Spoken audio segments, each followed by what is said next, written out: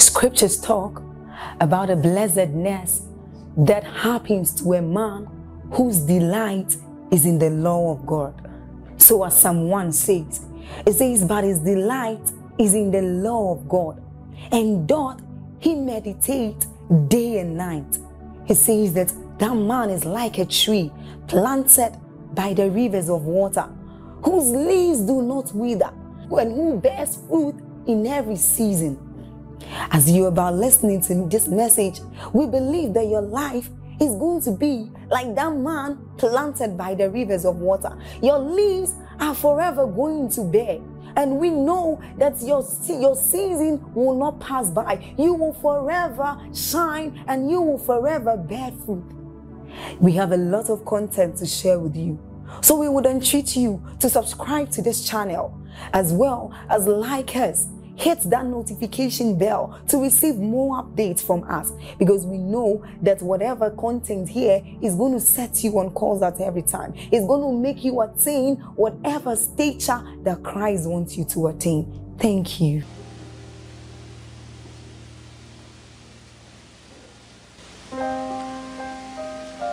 For as long as you continue to embrace the person of the Holy Spirit, for as long as you continue to be childlike enough and allow his word to change you, I give you a guarantee. It's a guarantee. Your life will surprise you. It's true. It's true. It's true. The system for the lifting of men in the kingdom will never change. It will never be uniquely constructed just because of you.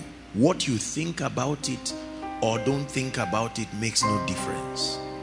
The way, you see, God does not align to our terms. No. We are the ones who will humble ourselves and align to his ways. Are we together? If at all God is merciful, he stretches his hands to bring you. Not that he stretches to leave his position. So the idea is not to invent your way. You don't seek God at his terms. It's pride. And let me tell you something. Please listen to me. Many preachers are getting it wrong. The way they are building people will frustrate them somewhere along the line. It is true. Now I must confess to you, it is difficult to build people holistically.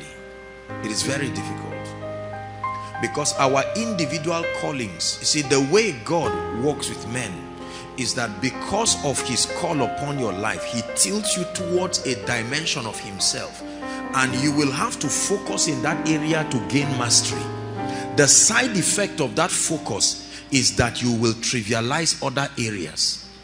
Are we together now? If God has called me into the ministry of healing, for instance, chances are that because of my focus, my staying in that area, all the books I read, all the conferences I go to will be along the healing ministry. Chances are that I will pay little attention to leadership and administration, because it has not been captured in my experience with God. That is the reason why the unity of the body is important, because seeking God in that way has a side effect, but he created the unity of the body to give that balance. Now, my refusal to align with the body will make me mentor people along a line, and very soon you will see a pattern of deficiency in a particular dimension. It was produced by we preachers. So you can see people who are prosperous, powerful, but they have no regard for spiritual things. No regard, no intelligence, no nothing. Excellence, yes sir. Administration, yes sir. Leadership, yes sir. Prosperity, as much as we know financially speaking, yes sir. But their spirits it's unfortunate. The knowledge of God, zero. Passion for God, zero. Evangelism, zero. Conformity to the life and the character of Christ, zero. every time you see a prevalent pattern within a people, the communicators, the shapers, the molders of their understanding are to be blamed. And so I admit to you as a man of God that it is difficult to build people holistically. It's very difficult. Very difficult, because sometimes you will have to go out of your natural inclination with God to supply that balance. But it is worth it if you love people. Are you getting what I'm saying?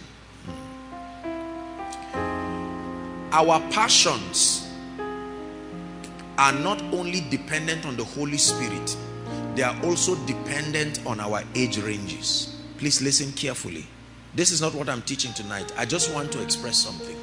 A young man seeking God from between the ages of 10 to maybe 25 or 30, because of the reality that most likely a major part of that young man's life in terms of needs and all of that is being, there is usually someone who is helping him out with his decisions, with resources. Are we together? So it is justifiable that that young man does not seem to see any need in developing his mind and trying to make sure that resources are available. For instance, a man of 35 to 50 has his passions altered because children have come into the equation. Their development has come into the equation. There are responsibilities. At this point, the implication of your life and your decisions no longer affect you alone. They affect society. Is that true? They affect the faith of another person. They affect the destinies of the young ones that you are raising, biologically or otherwise. And then a man who is from 50 upwards, his passions, his interest is also different. So you have to be careful. You have to look at these factors in opening your spirit to be mentored. Are you listening to what I'm saying? If I listen to a man of 65 years or 70 years, he has a lot to tell me in terms of experience and knowledge. But the truth is that it will be unfair for my desire and interest and passions to be forced to resonate with him. I will find out that conformity will affect my growth process. Are you getting what I'm saying? So when God calls a man, God does not only give you a message, God gives you an age range where your message and ministry becomes effective. Most preachers don't know this. If I preach to elderly people now of say maybe 60 years to 80 years, let me tell you the truth. They are not going to be touched by my message. They will only be impressed that the things they learned old, I learned young. At the end of that message, they won't stand up and say, I couldn't sleep. No, there is nothing I would tell them that is worth lacking sleep. The mistake has been made. The lessons have been learned. Their focus is on pouring their lives to a younger generation. Please listen to me. Don't hate anybody, but be careful who mentors you, because you will be a reproduction of not only the mindset but the interests, the perspectives. It's important. The Bible says David served his generation. Served his generation. A man can be talking to you who has estates. A man can be talking to you who has 30 branches as a pastor. A man can be talking to you who has raised sons and daughters around the world, and the truth is he does not really have any need. A man can be talking to you from the perspective of his Sabbath. He has entered his Sabbath experientially. There are some things that he will not have the time to teach you. Are we together? They will be focusing on maintaining certain levels, not helping you get there, because he has arrived there. And chances are that when you learn from him, you will only maintain your current level. He's teaching you maintenance, not growth. Are we together? The way I teach and guide people 10, 15 years ago I'm still a young man, but it's not the same context. Are we together? People are married now. They have families. Their needs are shifting. Their needs are changing. So a young man can have a fellowship where 99% of the people are unmarried, 99% are students, just got admission. The context of his teaching, his example, his emphasis. I don't expect that kind of person to be teaching on love and relationship and all of that. No. The messages in that kind of cycle should be very finite. God, the Holy Spirit, pressing into God. Are we together? There's no issue of counseling over love and relationship. It's on seriousness at that level, because the epicenter of their pursuit should be God, to know him. But a good leader, not just a man of God, must be able to bring relevant teachings that align with the transitory processes of people's lives. Otherwise, a time will come where your message may be powerful but no longer relevant. You see, people only stay under you when they can see the applicability of your messages, not the power that is dispensed from them. You will be surprised that your message can become so powerful, but the context of your communication no longer fits those people. So you must learn. Are you getting blessed? I don't want you to fail in life, spiritually and otherwise. So my assignment is not just to bring the word of God, the power of the Holy Ghost. My assignment is to be sensitive and to bring the teachings as we all transition together. Are we together? So that children will not come and you find out that in everything you've learned about God, there was no provision to grow spiritually while taking care of your family. Then you have to live your spiritual life to take care of your family, because the preacher did not tell you. In his teaching you know God based on his teaching only if you don't have children. But now when you have children, there is no system of incorporating other things and the pursuit of God. When he was teaching you how to know God, you were probably a student who had all the time, but right now you are not only a worker, you are a supervisor. And he's still giving you the template of someone who has 8 hours free to love God. Are you seeing that now? And that may no longer work. And you will feel guilty that because you could not do the things you were doing before the way you are doing them, based on his interpretation, he will make you feel you are backsliding, not knowing that every phase has a strategy for remaining spiritual. Are you getting what I'm saying now? If you don't learn this, a day will come, certain quality of people will never come to your church, because your message does not capture God as presented to people within that frame of influence. Remember, he told Elijah, eat, for the journey is far. By the time you become a managing director who may be in a country just for 2 months in a whole year, the man of God must be able to bring a strategy for spiritual growth that will give you the same result as an idle student who has 8 hours in his disposal. Otherwise, you will find out that you apply your 8 hours with God everyday formula, and you find out that you are knowing God, but your company is crashing. And then you say, Kai, what is all this? Then he will tell you, leave the company and focus on God.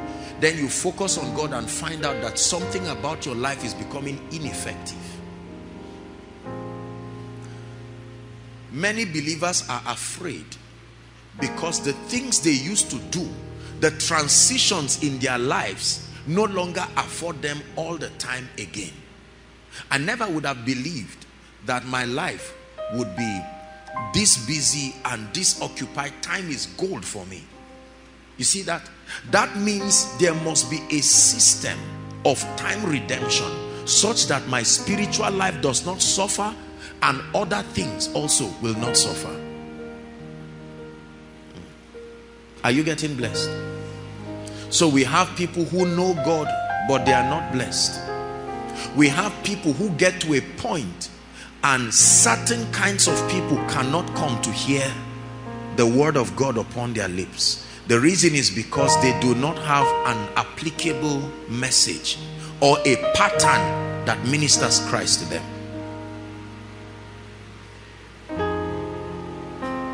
Being a man of God is not just having power and the ability to speak. Hallelujah. I used to preach a lot faster than I do now. But I came to a point where I had to ask myself, what exactly is the purpose of preaching? What is the purpose of communication? And I found out that the purpose is understanding. It is terrible to have people sit under you for many years and really never understand you. You may be impressed by their shouting, woo! And you will be so flattered. Let me tell you the truth with all humility.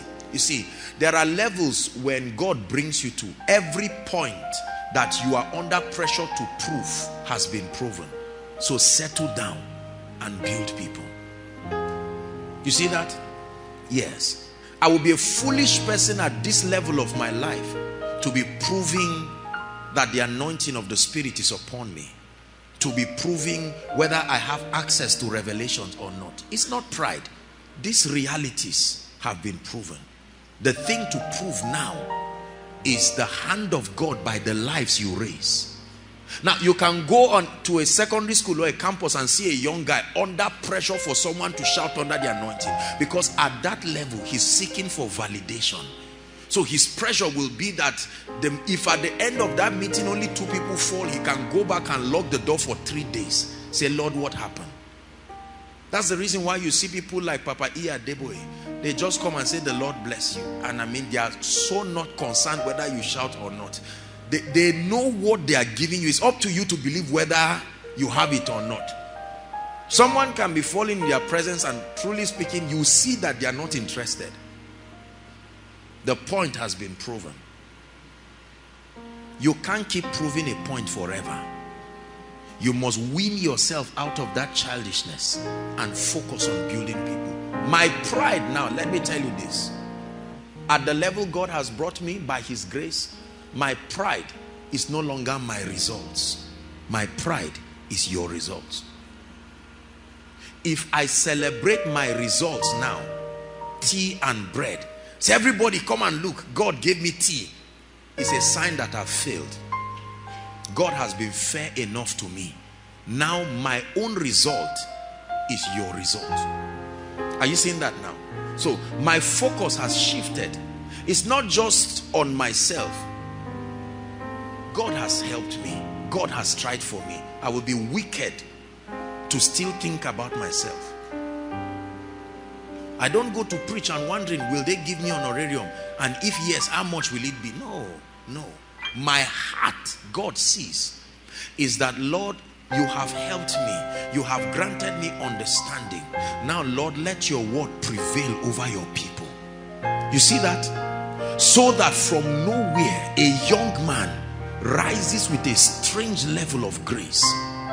A family is able to capture dimensions of God that they can reveal. You are finding purpose. You are finding your place in life. You are causing and stirring revivals across territories. This for me is my joy. A time must come. Fatherhood is not all about growing old. It's all about pouring yourself into people and witnessing with all humility the consistency of the truths of God. The truths of the kingdom that make men great are finite. You can know them. It is the pursuit of God that is infinite. Are you getting what I'm saying?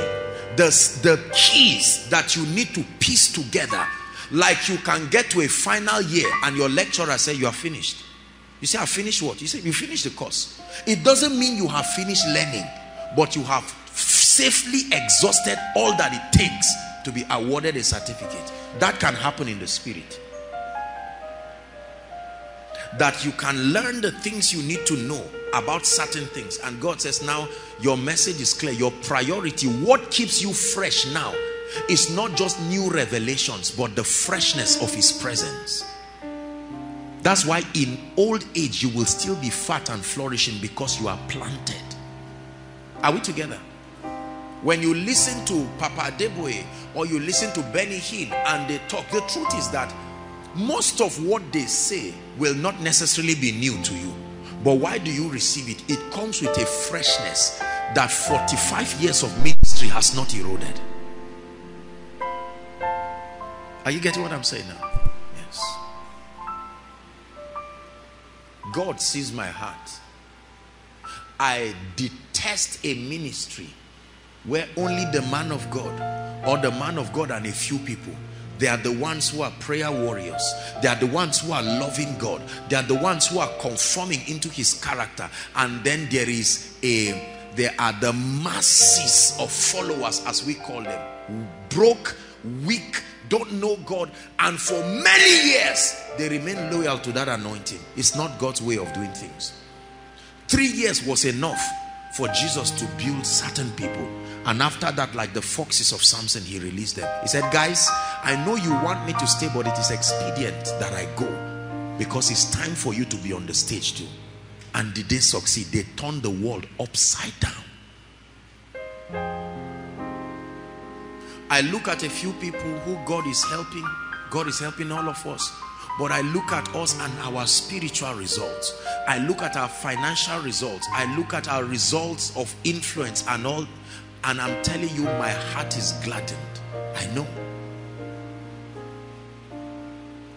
I remain committed to helping you become something that you may not understand now or appreciate. But at the end of your life, I still say it again, you will stand back and watch yourself and say, God, so this is where you were going to take me to.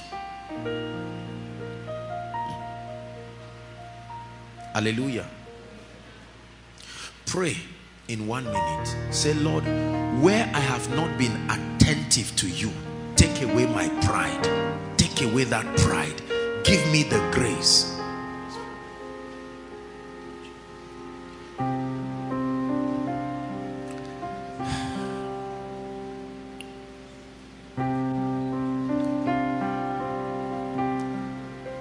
My son, pay attention to my words.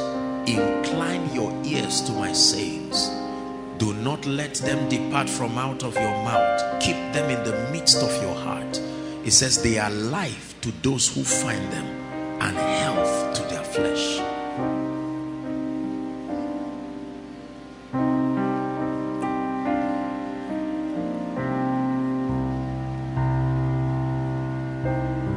Pray. Lord, let that man of God within me rise. Let that entrepreneur within me rise. Let that Deborah, let that Milka, let that Hannah, Rachel within me rise. This is why I am here. Let that man of kingdom influence within me rise.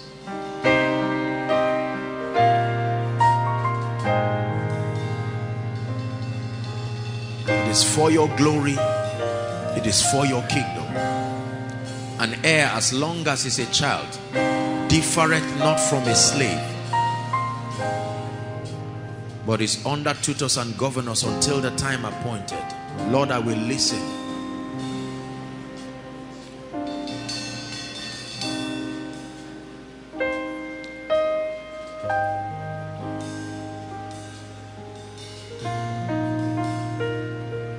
Hallelujah. Tonight I'm going to teach us briefly, just very briefly, just to prepare the ground for the 7 days. By the way, please, I don't want you to miss any of these days. My heart is already excited because of what God is going to be doing. Your life will so change, it will surprise you. We're going to be sharing mysteries and we're going to be praying. 1 mystery per day that you handle, and it just sets you on fire, and we'll pray. We're going to have a time of intense prayer, praying in the spirit, repositioning yourself, times of encounters, times of restoration, of mantles, of graces, times of opening of new spiritual dimensions. Yes. The prophetic is there but needs to be enlarged. The apostolic is there but needs to be enlarged. It's true that the healing ministry is there, but it needs to be enlarged. Capacity. Please don't miss it. This is not some activity of men. No. 7 o'clock you are here. No matter how long it takes to start, just be here. Anywhere, if there is no space somewhere. This is not a Koinonia program. This is a visitation that God is bringing to the land. It will be a time of strange miracles. Few hours, but the impact will linger upon your spirit. Make sure you fast. Please fast. Let the little children fast. Give them a little time. They may not be able to fast 6 to 6. But except you are pregnant or under medical supervision, then that's all right. But even at that, doesn't mean you just eat anything anyhow. Are we together? Let your spirit be alive. Please, off useless movies, films. Just suspend it for a while. I beg you. They don't have to be wrong. All these social media distractions, minimize it. Focus on God. Focus on God. Let what will play from your phone and your screens be worship. Give God 1 week and let him expand you. You can't put new wine in an old wineskin. So let God replace the wineskin so that it can take something heavier for the seasons that are coming. Hallelujah. The protocol department will make arrangements. Will try to see how the buses will be available, at least to bring in people, and will try to finish on time. But it's going to be 7 days of fire in this place. 7 days of the strange move of the Spirit. Epochal revelations of the truth of God's word, that if and when you handle them, will turn your life around. Hallelujah. Don't come alone. Invite someone. Years ago, when I went for an Bonke crusade, there was no seat. I stood there for 6 hours.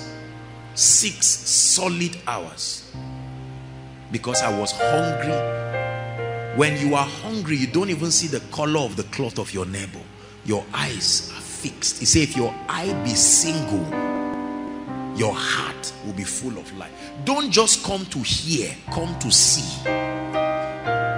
You can argue with what you hear, but you cannot argue with what you see. I will stand upon my watch and I will set myself upon the tower so that I will see what the Lord will say. The Lord is saying, but my eyes are seeing. It is what you see that you get, not just what you hear. The Lord put a strong burden in my heart this night. Just a few minutes, let's talk about it. The spirit of wisdom.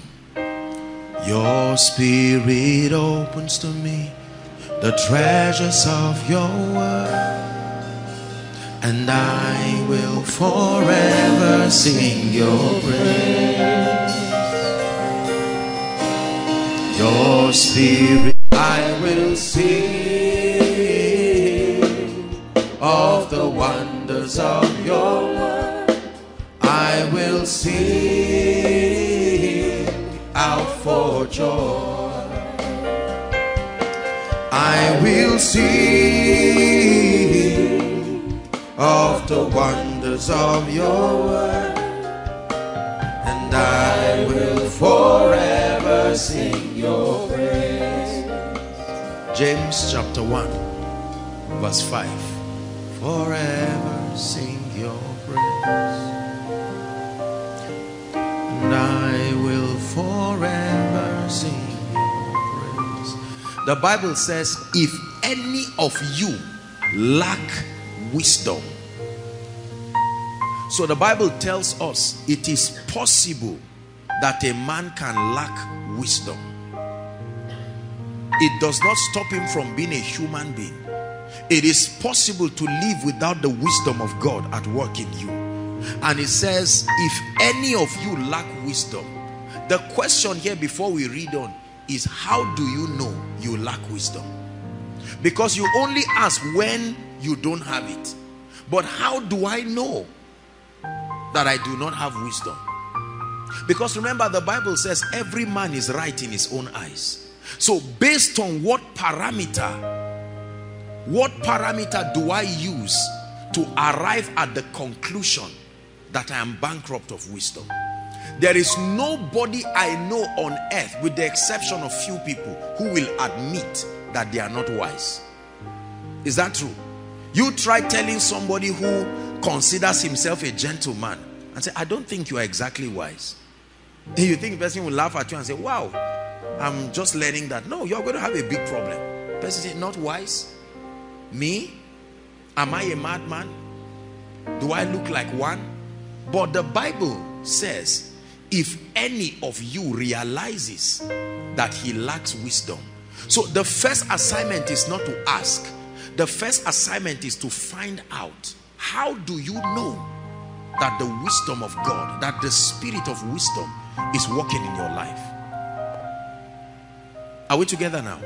There must be a system in the kingdom that God has provided to help men understand. So I can come to the conclusion, because you see, as human beings, it is very difficult for us to admit that certain things are not working in our lives. Especially for believers. We are people of faith. And sometimes we can exaggerate it, and admitting the deficiency of certain qualities in our lives is not natural for men to admit. Are we together now? Yes. When you tell someone he can't cook, say, no, I can cook. I mean, this is it. You are evidently seeing that this meal is not servable. And the person is saying, I can cook. Because in his eyes, this is a wonderful meal. Are we together? You are seeing a gentleman who is not looking smart. And you're saying, no, you are not dressing smart. No, I mean, as far as I'm concerned, I'm very, very okay. So it is difficult.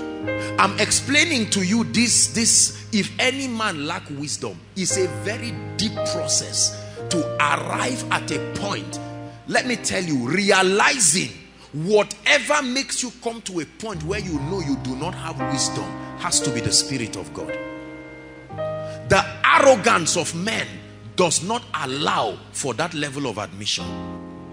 We can secretly desire to be wiser. We can secretly admire individuals who the spirit of wisdom is evidently working in. But to outspokenly admit, no. It's very uncomfortable. Are we together? But the Bible says, if any of you lack wisdom, let him ask who? Let him ask of God, that giveth unto how many men? So the manifestation of the wisdom of God in the life of a believer is not privy to certain intelligent people. It's not privy to apostles and prophets. No. The giving of this operation of the Spirit is given to all men. He says he does so liberally.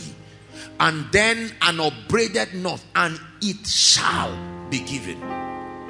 That means if I look at your life and I do not see wisdom, I am safe to conclude at certain things. Number one, that you have not received. And you receive not because you have not asked. And you ask not because you have not seen the deficiency in your life. Are you seeing that now? That means if you look at my life and your life, and I am bankrupt of the wisdom of God, not the wisdom of men that comes to naught, the wisdom of God. If it is not in my life, the Bible says if I ask, it should be given.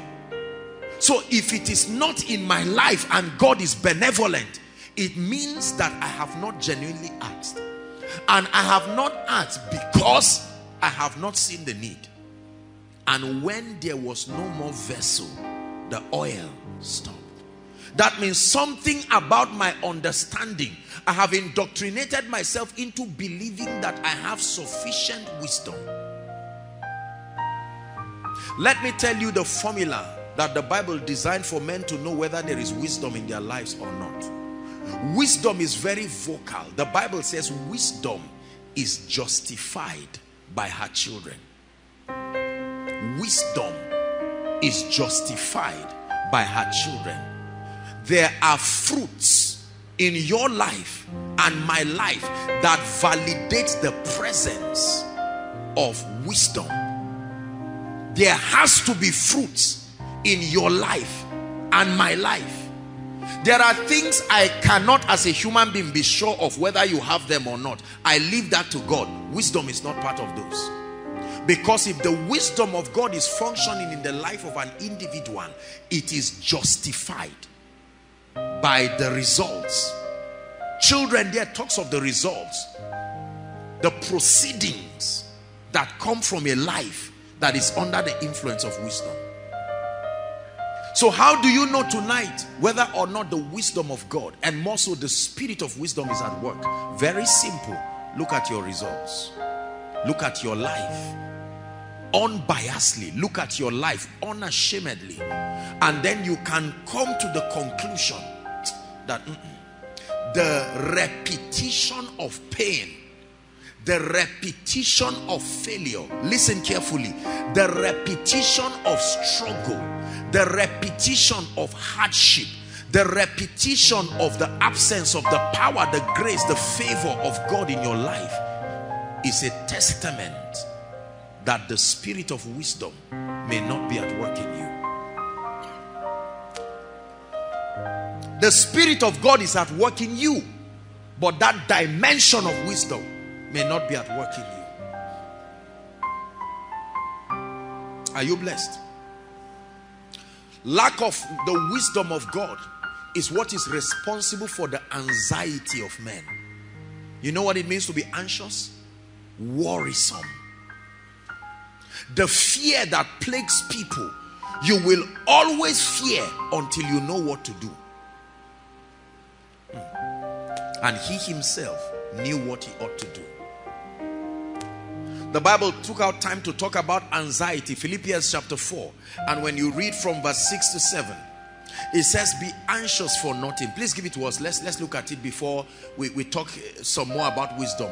It says the word careful there does not just mean be careless. It means be anxious for nothing. But in everything by prayer. We see prayer again. You leave that. We're going to touch that later. But it says be anxious for nothing. But in everything by prayer and supplication with thanksgiving, let your request be made known to God. There is an information that can take away anxiety. Anxiety, let me tell you something. It's not proof that Satan is around you. It's proof that the spirit of wisdom is not at work in your life. It's an uncomfortable truth we must admit. Our world is full of people dying of anxiety. Where will this come from? Where will, no. The pain and fear. Jesus took half of a whole chapter to talk about worry. Spoke about the birds of the air that break a spiritual law that is responsible for abundance. It says, yet your father, yet not Solomon, arrayed in all of his splendor and apparel, is like one of these. Anxiety is proof that the spirit of wisdom is not at work. Anxiety stems from uncertainty. There is a level of uncertainty that is around our lives, financially speaking, spiritually speaking. So you are about to do certain things, embark on your life's journey, and then because of the gaps of uncertainty, you find out that there is worry and anxiety. Unbelief comes in, fear comes in. Because of fear, you become self-centered, because you are aware that something about you will fail. So you become possessive, self-centered, angry, and all these other elements come in. I found a very interesting scripture. We're going to read it and then I'll define for you what wisdom is. Psalms 119 from verse 98 to 100. Psalms 119 from verse 98 to 100. Are we there? Read it, please. 1 to read. 1 to read.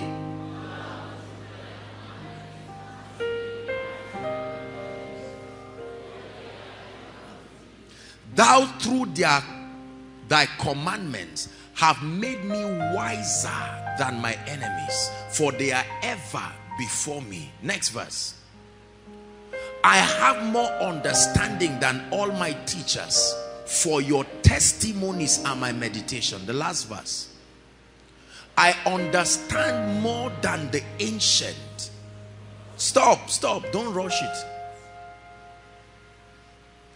I understand more than my enemies. You made me wiser than my enemies. You made me wiser than my teachers. And you made me wiser than the ancient. And there is a key. We're coming there. Are we together? It says, thou by thy commandments, by thy laws, you have made me wiser. Wiser than my enemies, so I can rise. Wiser than my teachers. Wiser than the ancients, because I have kept your secret. Psalms 104 verse 24. Psalm 104 verse 24. O Lord, how manifold are thy works. Everybody say results. I want you to read it, just the first line, but change works with results. Ready? 1, 2, read. O Lord, how manifold are thy results. How did the results come about? In wisdom thou hast made them all. Lord, I look at your life and it's full of mighty works, results. And the psalmist was careful to let us know that they did not just happen because you are God. It is by engaging wisdom that these possibilities have been made manifest. And the earth is full of your riches, which is one of the results that you have produced in wisdom. There is a relationship between results and wisdom. There is a relationship between riches and wisdom. How manifold, how multifaceted, how awe-inspiring are your works. What is wisdom? I put a definition here. Wisdom is possessing scriptural solutions. Scriptural solutions to life's challenges and engaging them appropriately. Wisdom is possessing scriptural solutions to life's challenges and engaging them appropriately. Possessing scriptural solutions to life's challenges and engaging them appropriately. What is wisdom? Knowing what to do and doing it. Wisdom is knowing what to do and doing it. If there is no doing, it is not wisdom. Wisdom is knowing what to do and doing it. Possessing the scriptural solution. There are many solutions. There are many ways that seemeth right unto a man, but the end thereof will justify what way he took. So scriptural solutions to life's challenges, and then having the possession of those solutions, you engage them appropriately. You are wise if you do that. Are we together? So you have wisdom to the degree to which we see you providing scriptural solutions to the challenges that are around your life and others, and the results that they produce. Many people, listen to me, do not possess this quality. And there is an operation of the Spirit that can make men to have this quality lavishly, that regardless of your age, listen carefully, regardless of your educational background, regardless of what your level of orientation, that you can be you can have an influence of this dimension of the Holy Spirit at work in your life, and all of a sudden your life opens up, wonder after wonder, a comprehension of the scriptural solutions. Listen to me. If I ask everyone now, write your prayer request and bring it here right now. There are people who are going to ask for pages, not pieces of papers. Every one thing that you are writing is in need of an answer. Is that true? The Bible says the spirit of wisdom is able to route you in a way and manner that you possess the keys that it takes to turn that request into your testimony, and then the fortitude to engage the laws you now know until the results become evident in your life is called wisdom. Proverbs chapter 4 and verse 7 to 9. Proverbs chapter 4. Please don't trivialize what I'm teaching you tonight. Wisdom is the principal thing. It's using a business terminology now. Wisdom is the principal thing. It says, therefore get wisdom, and with all thy getting get understanding. Verse 8. Exalt her. Personifies wisdom now. Exalt her like you would do a lady you love. Exalt her. Is that true? Like you see a man treat his wife that he so loves. It says exalt her, and there is a reward for exalting her. Prize her above all else, and she shall do what? What is responsible for promotion? It is true that God is the lifter of men, but the dimension of him that lifts men is his wisdom. Meaning, if you are in a position for a long time, it's not just an attack from hell, but it's a sign that the spirit of wisdom is not at work. The spirit of wisdom creates motion in your life. It not only creates motion, it creates an upgrade to your life. It is because of the presence of this possibility that the Bible says the path of the just is like the shining light that shines ever brighter unto the perfect day. Exalt her, and she shall promote thee. Now listen. It says she shall bring thee to honor. It didn't say she shall bring thee honor. Honor is here. It's not just an attribute. It's a realm of existence. That wisdom can, like an usher, say, follow me. I will lead you somewhere. Regardless of your background, as a preacher, as a businessman, as a mother, a father, wisdom can usher you. And whilst you follow her foolishly, you will get into a realm. The name of that realm is honor. Not an event, it is how you live. Honor. That wisdom can bring a man to honor when thou dost embrace her. Are we together? Like Ruth held on to Naomi, I'm not leaving you. I have seen the value of your presence in my life. Your God will be my God. Your people will be my people. Exalt her, and she shall promote thee. She shall bring thee to honor. This is what people are looking for. They are looking for promotion in the spirit. They are looking for promotion in finances, promotion in influence. Men of God are struggling, trusting God. Increase in membership, increase in whatever. This is the formula God gives us, and we ignore him, and then we keep searching around. Verse 9, this is what the Bible says. She shall give to thy head, hallelujah, an ornament of grace. A crown of glory shall she deliver. Who is the she here? Wisdom. Wisdom. That for embracing wisdom, it can veto your background. It can veto any other thing in your life, brothers and sisters, and bring you to this possibility.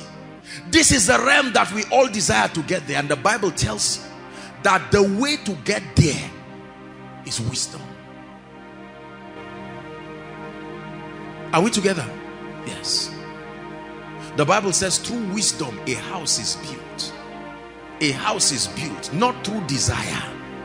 Through desire, the intention to build is there, but the actual building is through wisdom.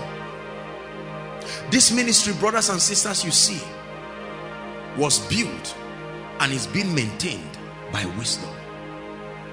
Every great man and woman you acknowledge around the world, every great enterprise that you see and admire, everyone who has come to a position of influence in the kingdom has done so by the manifestation of the spirit of wisdom.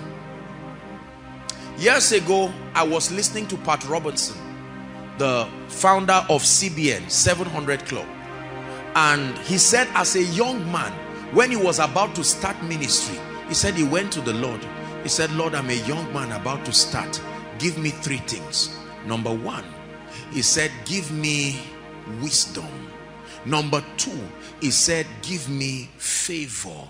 Number 3, he said, give me the anointing of the Spirit. I went back to God too. And I said, Lord, thank God I'm still young. Number 1, give me wisdom. Boy, I stayed there before moving to favor, because I knew that that wisdom, my life was so bankrupt of it. How else would I have gotten it? Our society is full of unwise people. It's not an insult, it's a description. They are sincere people, but their decisions and their results are very clear that the wisdom of God, not Sophia, not human wisdom. We're talking of a dimension of wisdom here that has nothing to do with age and not necessarily education and all of that. The wisdom of God, the faculty to produce result at God's level. The spirit of wisdom. Deuteronomy chapter 34 and verse 9. The reason why Joshua excelled was not just that he was anointed. Joshua always had the anointing. The anointing was there. But the Bible says, and Joshua the son of Nun was full of what? The spirit of wisdom. He was already full of the spirit. And yet Moses was told to lay hands on him. How do you lay hands on someone who is already filled with the spirit? And Joshua the son of Nun was full of the spirit of wisdom. Not full of wisdom, full of the spirit of wisdom. For Moses had laid his hands upon him, and the children of Israel hearkened unto him, and he did as the Lord commanded Moses. Joshua, full of the spirit of wisdom. Joshua, full of the spirit of wisdom. No wonder when Moses died, there was nothing much for God to tell him again. He said, Moses, my servant is dead. Joshua, my only encouragement is for you to be strong. You already have the spirit of wisdom. You have it. Just be strong. You are a young man, and I know that leading these people is difficult, but there is a spirit in you. You will lead them in a way that will make you a wonder. Leadership is by the spirit of wisdom. Let me tell you this. Listen. Any man on earth, listen to me carefully, any man on earth and in the kingdom that multitudes are listening to him, respect him. Human beings are not stupid. Are you hearing what I'm saying? You can have a crowd of foolish people, but there is a level to which there is a level to which human beings will not be more foolish than that. Jesus went up the mountain and a crowd followed him. There was something he was telling them. There was something contained in his teachings. I commend you to the word of his grace that is able to make you wise, not knowledgeable. Hidden is a principle that can bring solutions to your pain.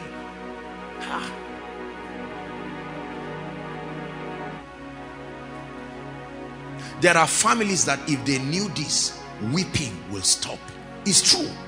There are individuals that if they know this, weeping will stop. He said, I wept, for no man was worthy to open the book and unlock the scroll. And the elder tapped me and said, weep not. The book can be opened. When the book is opened, then tears. I look at times in my life when I was so bankrupt of certain dimensions of wisdom, and I looked at the tears that came from my eyes, but no more. His wisdom has come. I will sing of the wonders of your word. I will sing out for joy. I will sing of the wonders of your word, and I will forever sing your praise. And for preachers, we need this so much. You know, most times we don't start ministry with wisdom. We start ministry with passion. Passion. And then your passion leads you to spiritual activities that bring certain dimensions of the anointing. And then while the ministry starts going, at a point you hook in one place, still anointed, but wisdom, you can't move further because the promoter is wisdom. The exalter is wisdom. The one who brings you to the realm of honor is wisdom. Herein lies the answer to the dilemma we see, that gifted people still don't rise. Because to be gifted and to be wise are two different things. You can be full of so much anointing and yet live an unrewarded life, and yet not be able to rise in the spirit. But God is changing someone's story in the name of Jesus Christ, the Son of the living God. I have watched people, do you know, sometimes I sit down and I look at people, truly speaking. When I look at people, I fight tears because I know what they are doing wrong. I don't fight tears because of their situation. I fight tears because I can explain why their lives are that way. I have seen well-meaning, lovely men and women of God that I love and honor with all my heart, but I look at their lives the same way my life was, and I know where they are missing it. Please, no result is a mistake. Please learn this. You may not understand what is being engaged, but there is something being engaged to produce that outcome. You may not understand what is being engaged, but there is something being engaged. A man does not just become powerful. No. A man does not just last in ministry. A man does not just become anointed. Brothers and sisters, please listen to me. The fact that you don't know what is being done does not mean something is not being done. Your miracle is when the solution comes, and when the grace to apply it is released, then you know that challenge has come to an end.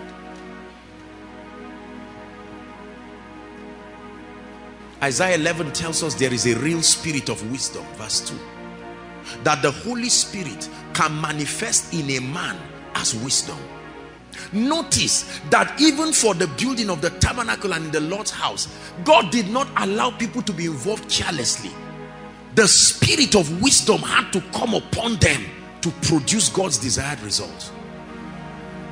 If the spirit of wisdom comes upon your ministry will change in a way, not just from human terms.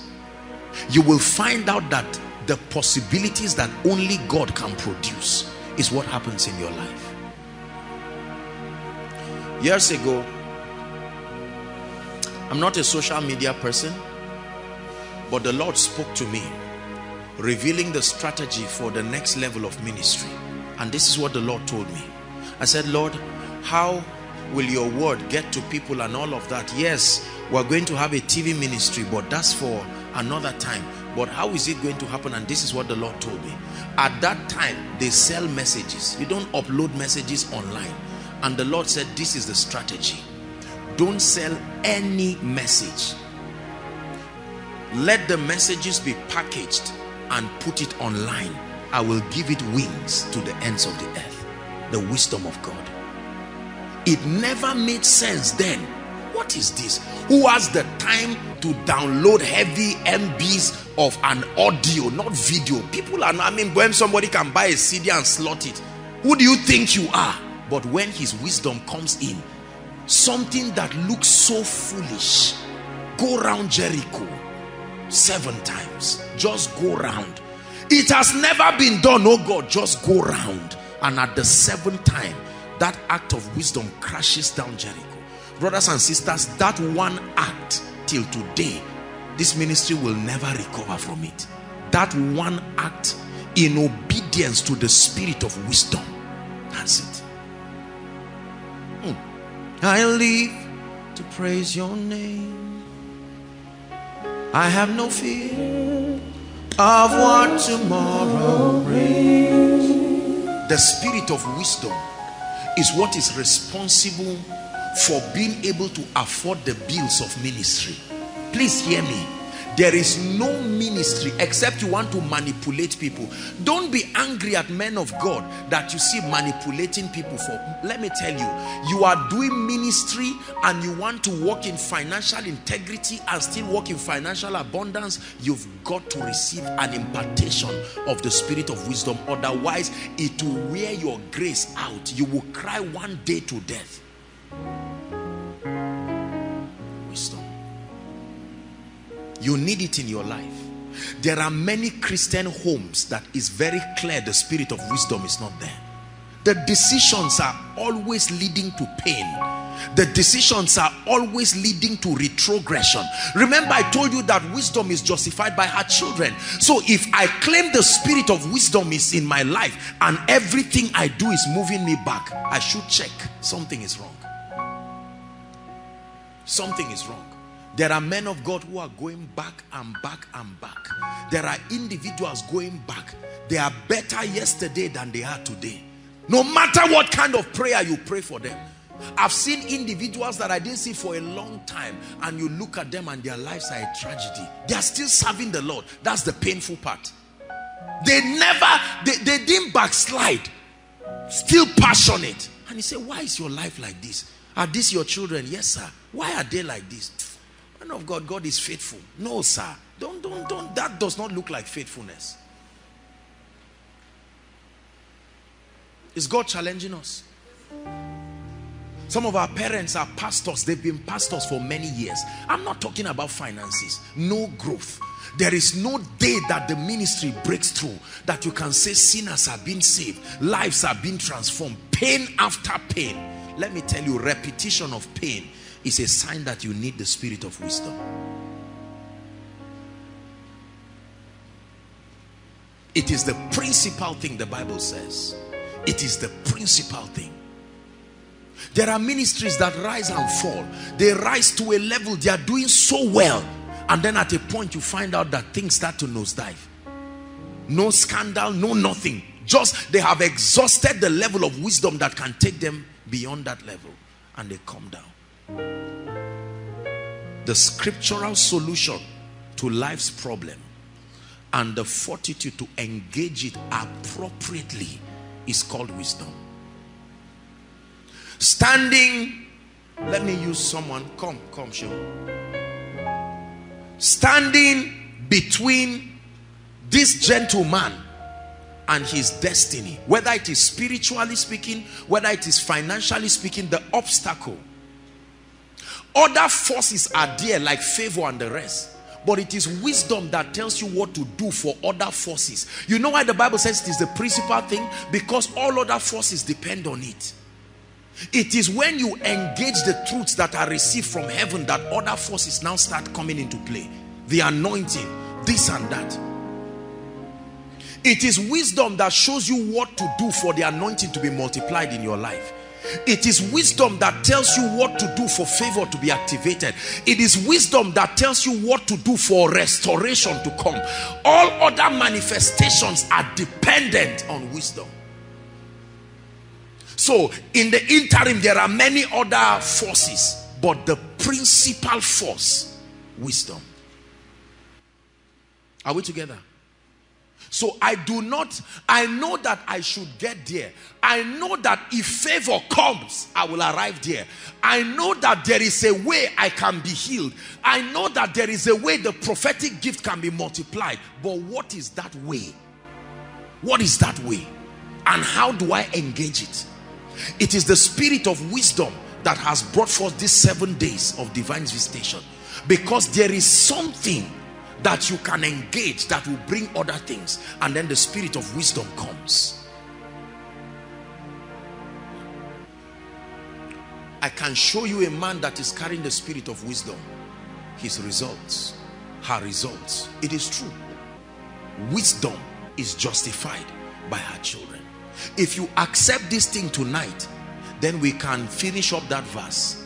If any of you lack results, if any of you lack results, if you lack results, you lack wisdom.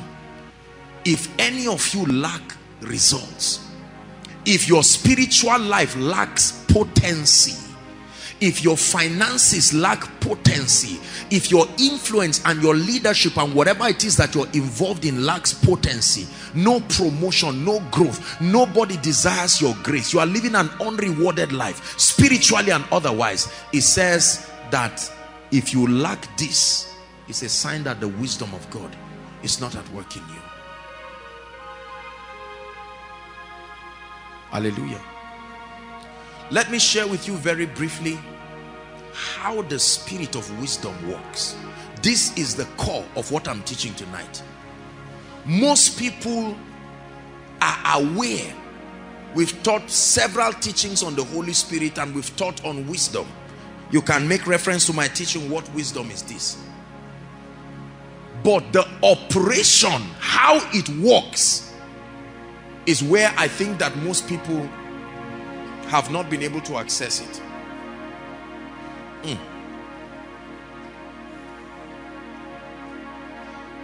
How is the spirit of wisdom? How does it operate? How do I activate the spirit of wisdom so that it produces for me? Ready? Let's finish up the scripture. James chapter 1 and verse 5. James chapter 1 verse 5. There is wisdom in the name of Jesus. There is wisdom in the name of Jesus. If any one of you lack results, which is a product of lack of wisdom, what's the first thing? Let him ask. You have not because you ask not. Not because God is unable to give it. Let him ask. Let him ask. Let him pray. Let him raise up a petition from a desperate heart, that when I begin to pray, my prayer not only brings the manifestation of the spirit of wisdom, but also activates its operation. If prayer can bring wisdom, then prayer can make it work too. Are we together now? Yes. Let him pray. I can know a man functioning under the influence of the Spirit of God by the results that come from his prayer. Not just his prayer. I need to see the results that come from your prayer. The reason why many ministries have poor prayer meetings is because over time people have concluded that prayer does not work. They cannot see the results from it. Do you know that praying in the Spirit captures something the Bible calls the hidden wisdom of God, that the princes of this world did not know? It says, for if they had known this, they would not crucify the Lord of glory. There was something Paul was doing while he was praying and praying in the Spirit that began to grant him access. Prayer activates the operation of the spirit of wisdom. Not just bringing the anointing in your life. The functionality, the operation of the spirit of wisdom is released as you pray. While they prayed, they didn't know what to do. How do we advance the gospel across this territory? They prayed and they fasted, and the spirit of wisdom came. Separate me Paul and Barnabas. This is a strategy. They stood before Jericho. Listen, when you know that the spirit of wisdom is with you, you will never fear. When you see challenges, all you need to know is to wait till the answer comes. Many of us never wait. We go ahead and say, let the answer follow me. And we call it faith, and it damages us into pieces. May never live to have a second chance. When Joshua got before Jericho, the Bible says the fence of Jericho could host 5 chariots, fortified tooth and nail, to a point that a prostitute could comfortably live in the fence. The fence of Jericho was like CGC. How do you penetrate the place? Do you shoot? Is it an arrow? Is it a gun? Do you jump? The spirit of wisdom. He said, don't worry. They circumcised themselves and set their heart apart, and an angel just came and revealed a strategy. Do this, do that. And the Lord spoke. The spirit of wisdom. Go around the city 7 times, and on the 7th day go around 7 times. The spirit of wisdom. Many of the things that we call prophecy is prophecy, yes, but what was uttered is the wisdom of God. Go and bath 7 times. Go and bath 7 times. It is the solution not to all problems, to your problem. Meaning someone else will do it, not directed by God, and not get any solution. You see that? The spirit of wisdom is God's customized solution for your challenges. It's not generic, it's personal. That's why I said it is not the wisdom of the world. The wisdom of the world is universal in application. Like you say, if someone is hungry, eat. God can tell you, if you are hungry, dance. Now that does not make sense, but that is his solution for you. Go and bath 7 times. And the guy felt insulted. Haba, I'm a captain of the Syrian army. And he went to bath. The 7th time, the Bible says his skin became fresh. You see, let me tell you, this is the mystery behind people doing what does not make sense and still getting results. They are not making sense, is that they are doing it as directed. The spirit of wisdom came. Whatever he tells you to do, do it. This is the fountain of wisdom. Mary knew. They would have said, Jesus, look. The person who sells this wine is here. He can tell you. Jews were not foolish people. They knew how to crush wine for kings. Whatever he tells you, do. Notice that no single miracle of Jesus was repeated twice. The results were repeated many times, but the manifestation of wisdom brought a unique solution for every issue. At a certain time, he spat on the ground and put in someone's eyes. At a certain time, he did something else. Look at him. But we keep repeating the same thing, and we just... Faith comes by hearing. Hearing what? The wisdom of God. When his wisdom comes to you, then you get up and do what he told you to do. Then your life becomes a wonder. Lord, where are we going to get the venue for this meeting? I saw in my visions overflow. Lord, I can't active your venue. I can use my brain to look at several venues. Which venue in Zaria will contain the crowds you are showing me? Just keep praying. CGC, the spirit of wisdom. See that? As at the time the Lord spoke, the building had not even been expanded. When the spirit of wisdom speaks, don't doubt. You can walk on water, and every other person who is walking sinks except you, because the spirit of wisdom is the dimension of the Holy Spirit that will ensure that what you see. This is what makes the life of certain people look miraculous. You are doing the same thing, but they come and do it and get strange results because they don't do it as desired. They wait.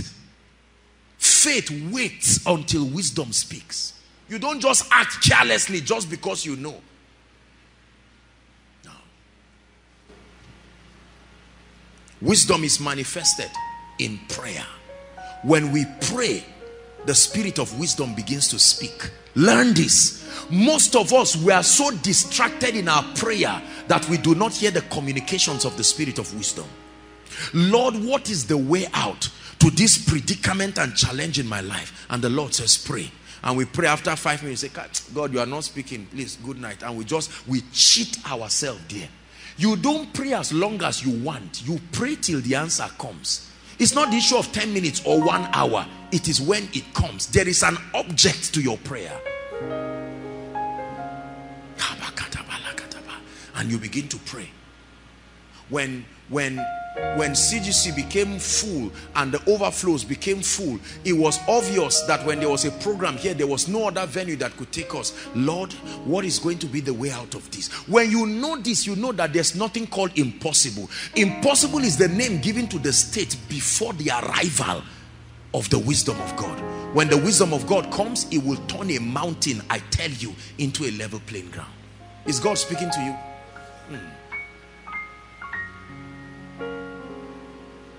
And all of a sudden, I was praying one time, and the Lord said, because of this, every time Friday night is not available, Sunday night will be available. As simple as it is, that ended the issue of trying to look for all of these things. Lord, the overflows are full now to the roadside. What do we do next? By his wisdom, God was able to provide solution, and we're able to host people. Overflow 3 is bigger than overflow 1, 2, and 3. And I mean overflow 1 and 2 together. The wisdom of God.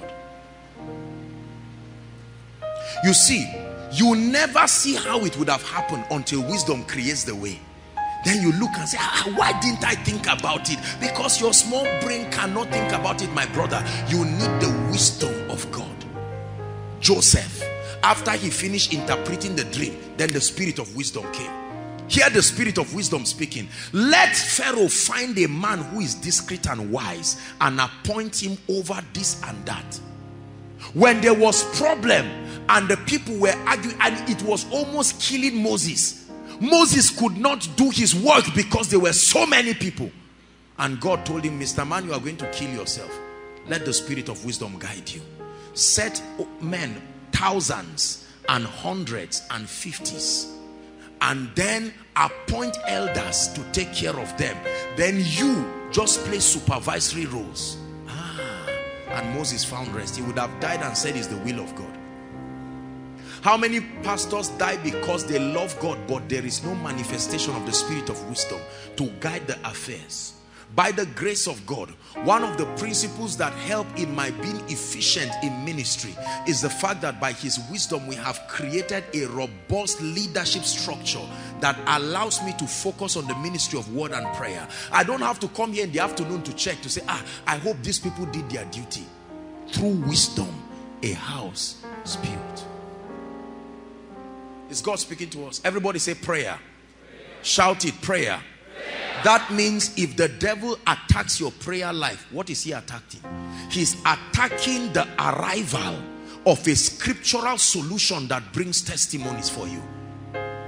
When you set yourself apart to pray and the devil said it does not matter, among other things, he's robbing you of access to the wisdom of God. Say, I will pray. Shout it, say, I will pray. Men who pray access the wisdom of God. They come up from their prayer life with very strange solutions. Very, very strange solutions. Sometimes solutions that don't make sense. Do not downplay on a leader that knows how to get wisdom through prayer. When you say we have come to our wit's end, then you see another dimension of grace and wisdom. Number 2. How is wisdom activated? Wisdom is activated through meditation. Meditation. Noisy people, sorry for you. This is where the devil cheats us. We live in a noisy society. If you are not making noise, your phone is making noise. If your phone is not making noise, the television is making noise. If the television is not making noise, the well-wishers around your house are making noise. Our lives are full of noise that cheats us. There is a dimension of wisdom that only silence can bring. Meditation. Great leaders meditate. You sit down. Thank you. There's got to be a way out. Thank you, Holy Spirit. And you sit quietly. Do you know, sometimes I do this from morning till night, meditating like a fool. Sometimes I just kneel down in front of my chair and put my head down. I'm waiting. And the answer will never come till sometimes late in the night. The spirit of wisdom comes majestically. Doesn't come in a rush and foolishly and carelessly. If you don't have patience, forget about it. because he will not come. Sometimes you finish all of those things you have prayed in the night. You just wake up to stretch a little and fire falls from heaven. And you sit down. This is it. This is it. It will break every chain. Break every chain. Break every chain. It will break every chain. Break every chain. Break every chain. Is the wisdom of God working in your life? Oh, I fell down the other day when you said receive wisdom. Do you meditate? No, sir. Then the spirit of wisdom may be there, but you're not aligning sufficiently. That's why many men of God don't have messages to preach, because they write a list of messages and preach one by one, and they finish the 35th one and the year is not even up to half. The year is not halfway gone, and you wonder, what do I do? Inspiration comes in the place of meditation. Never forget. What does it mean to meditate? To ponder. Ponder. Not just on anything. To ponder on truth. Ponder on the word of God. Not just to mutter, but to ponder, to think. It's called imagination. It's not like imagination. It is called imagination. The creation of images by the Spirit. Genesis 11. Before Nimrod began to build, he called the people and they began to meditate. Meditation is not just sitting down under a tree. That's a wonderful, what they call it, a wonderful way of stimulating meditation. But meditation is where your mind is called to a point where it is stimulated to begin to create. Creativity is a product of meditation. Let me tell you how the spirit of wisdom works. The spirit of wisdom is a creative spirit. It's the first dimension of the Holy Spirit we see in Genesis chapter 1. Creation. The spirit of wisdom creates. It creates solutions. See, what I'm teaching you is a jackpot to your success in life if you understand it. Creation. The solution to every problem you seek already exists in Christ. But there is a system of transporting it from the realm of the spirit. It is called creation. It is called the power of imagination, where you give the Holy Spirit your mind like a woman's womb and you allow him to brood upon it. That's what happens in meditation. You offer, like a wife gives her womb over to her husband to be implanted with a seed. That's what happens. Many of us are not creators. Creation is not just by speaking.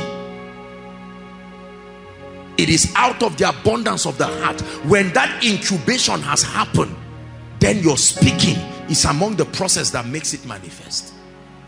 Not many people will teach you this thing I'm teaching you. The spirit of wisdom will make your life a wonder if you know how it works.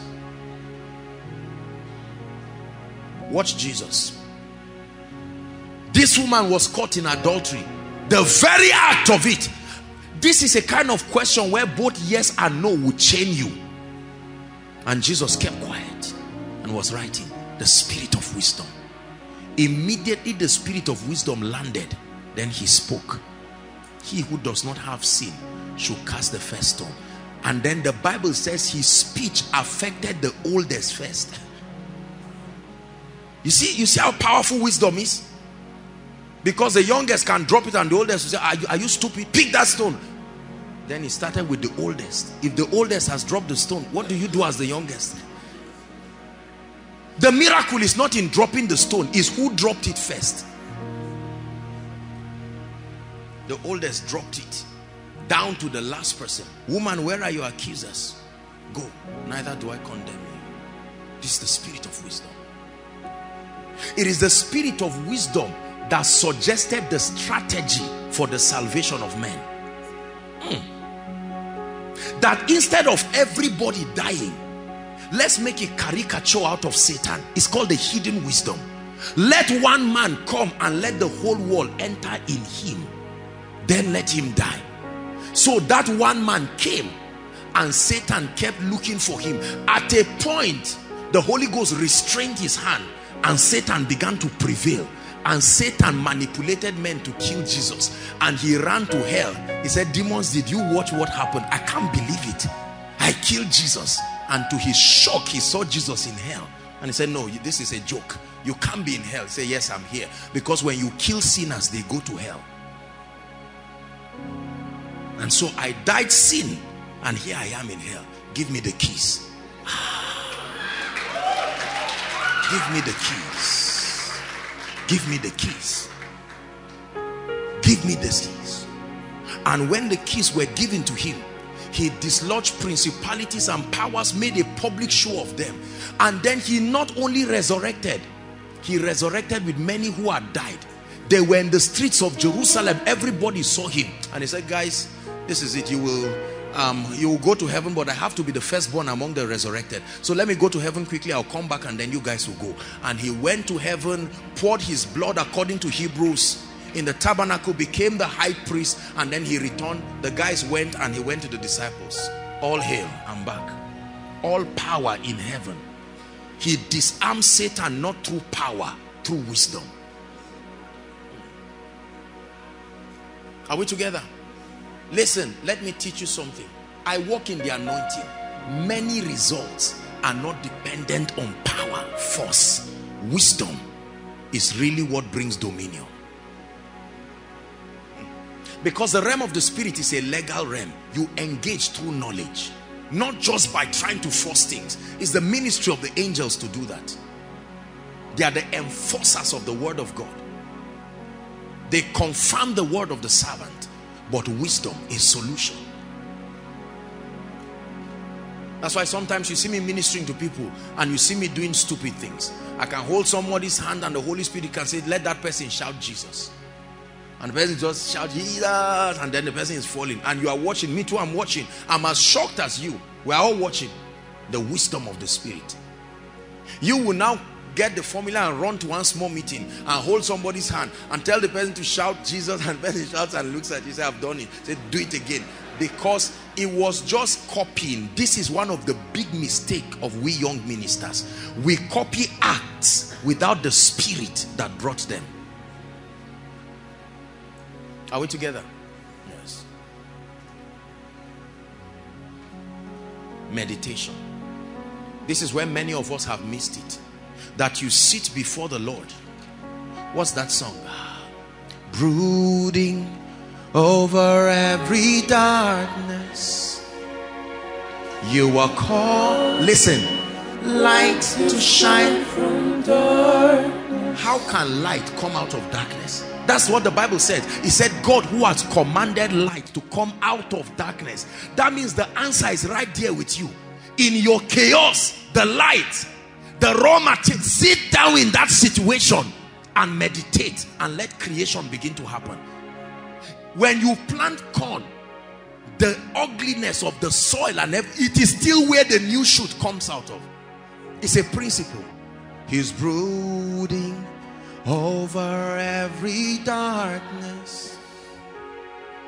You are causing light to shine in darkness. You are brooding over all my darkness. You are causing light to shine from darkness. So in the midst of that financial hardship, sit down there. That's when creation happens. You're not going to run away from the challenge and get a solution somewhere. Sit in it. By the rivers of Babylon, in the midst of the captivity, I sat down there and a vision was opened to me. We run away from challenges. The miracle is right there. Sit down. Shakatabata. There's got to be a way. Lord, my wife, no, I prayed on, there's got to be a way. And all of a sudden, you allow him to impregnate your mind. Brothers and sisters, I can tell you this. Your life will be a wonder first to you if you practice this. It will be as if you are holding a charm or a genie somewhere that you are winding. Many of us don't sit down. Jobless people don't sit down to allow creation happen. They just loiter around. Sir, can you give me a job? And God is saying, I want to speak to you. No, God, I want to marry. They said I can't marry because I don't have a job. Me, I want to. And God said, sit down now.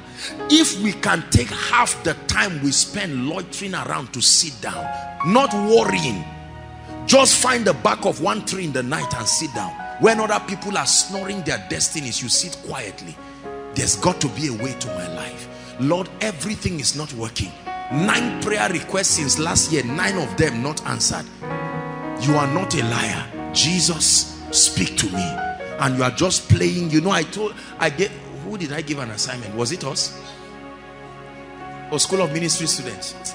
No, sometimes I don't know the difference. But do it, still do it. Go and play worship. You don't just sit down and birds are just making noise. Worship doesn't distract you, it steals your spirit. And then you sit down. Sometimes for hours. The flesh will never allow you sit down. This flesh you see, once you sit down, you just start thinking, but that lady is really beautiful. You see, don't stop, still sit down there. God, but my father, you know, to be honest, do you know that I didn't have a good upbringing? Don't worry, this is the flesh trying to distract something. A time will come, your flesh will be frustrated. It will give up. It's one of the benefits of fasting. The flesh is empowered by the health of your body. It takes advantage of food. So when food is minimal, it alters the interruption of the flesh. Yes, sir, it does. Ultimately leading to boosting your faith, but that's how it works. And you sit down. Lord, there has to be a way. And the Lord sits down and says, but you know you have 100,000. And then a scripture just opens up. And now this is God, the spirit of wisdom coming to you now. And looks at it and says, except a corn falls in the ground. And the Lord can speak to you and say that 100,000, that is your last money. I'm not saying do it. Go and sow it. You are not doing donation. Just thinking about it, and you carry yourself as if you are going to go and die and sow it somewhere. The moment you do that, the same spirit that spoke to you now goes to your uncle who doesn't like you and say, remember, I've been telling you, you will bless somebody. It's time now. It's Janet. It's this person. And then your uncle calls you wisdom justified by her children, and you are surprised. And God says, keep trusting me like this for your life. And then you sit down and you find out. Let me tell you how God forces the spirit of wisdom to work in you. Sometimes he will close the door of any physical helper in your life. Pain is a very good way of activating wisdom. Some of us, until you go through certain levels of pain, wisdom will never work in your life. It's not all pain that is demonic. Hear what I'm telling you. You always receive 100,000 from your father. So every time they are saying the wisdom of God, you say yes. But what you mean is the money is coming. And then your father says, well, I had a dream and I didn't see myself giving you money for 5 months. So what are you saying? Say exactly that. A voice spoke to me, and that's the voice that has been speaking to me, that I got rich, that you are benefiting from. The same voice said I should leave you alone. You may insult and get angry, but after 2 weeks, you sit down and in your anger, you frown, and then you just open a scripture anyhow. Lord, help me. And then you just see. Takes you to the story of the widow in Zarephath. What did she do? You have been reading it because your stomach is full. Now you read it with your stomach empty. Then shall thy light break forth. And you see something you never saw. God commanded a woman, but she was not aware she was commanded. But the Bible says God already commanded her. Could it be that there was something she was not receiving? Because God told Elijah, I've commanded her. Whether the message arrived to her or not is another thing. But me, I've commanded her. But when Elijah arrived, it didn't look like she was aware. I expect her to say, oh, you are the one. You're welcome. Come in. I mean, the loaf is there. Man said, I'm about to die. She would have died not hearing the command or seeing the prophet. The same way God will say, I've answered this person. and you look at the person's life and the answer is not yet there. I meditate a lot. Creation happens in my life through meditation. I have explored the power of imagination. This is not some zodiac Scientology metaphysical thing. This is a principle. Listen to the advice that God gave Joshua, chapter 1 and verse 8. Let's attempt to round up. He said, this book of the law, please give it to us, shall not depart from out of your mouth, but thou shalt meditate. I thought I was, do you know, I literally was seeing it. Truly speaking, you guys are delaying. Okay, this book of the law shall not depart from out of thy mouth. Listen, but thou shalt meditate therein. Meditate therein, not meditate any other place. You don't meditate on what you want. You meditate on the word of God. Not just look at a newspaper and say, hi again, Boko Haram, and you are looking and you are thinking about a solution for your church. It won't come that way. Are we together? Thou shalt meditate therein day and night. When you meditate, an information will come from it. Then you observe to do, and then your way becomes prosperous. You don't act first. You sit down and allow the creative force of God's wisdom come to your life. Lord, my wedding is 5 months. All we have is 100,000. The budget is 2.5. There's got to be a way out. Not, hi, God, you sent me. Jesus, talk to me. My spirit is open. I silence every voice of fear. Silence them first. I silence every wicked voice that wants to make God look unfaithful in my life. Lord, you are faithful, and you are sitting down, and the spirit of wisdom begins to move. The spirit of wisdom can tell you to do anything. It can just say, call one person, and you call the person and it says, I'm going to do a transfer. You will think it's 100,000. You will see 3 million, and God says, now it has come. Go and marry your wife. And other people will see you and say, you that I know, Abba, my brother. And you will quietly go back and give God glory. Ah, God, wisdom has covered for me.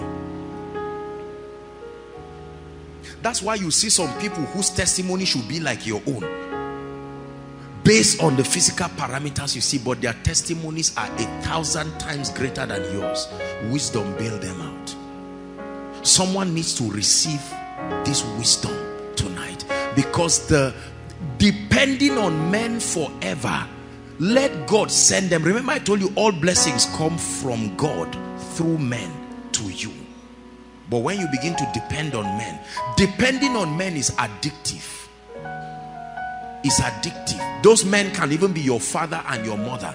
Many of us who have all this right conscious mentality, my father, you are the one that gave birth to me. You are 40 years, you are still saying it. And God may not cause what is happening in your family, but you will see it as a ready tool and push you out, and then you sit down and then you worry and call it meditation, and God says, no, worrying, I've stopped you from doing that. But you sit down and you meditate. Let me admit to you that you will not meditate one night and get the solution. No, I wish it were so. Sometimes it can happen, but that's just God's mercy helping you, to encourage you, so that the day that it doesn't come with the speed you want, you will know God has been faithful and you will stay. There are people who stay for weeks. Weeks turn to months. Every multi-millionaire knows this thing I'm telling you, that their results is not just based on what they do, but based on the reality that has been altered in their minds and their perceptions. It is true. Way before God blessed this ministry with these crowds, I had captured it. It's there. Do you believe what I've taught you tonight?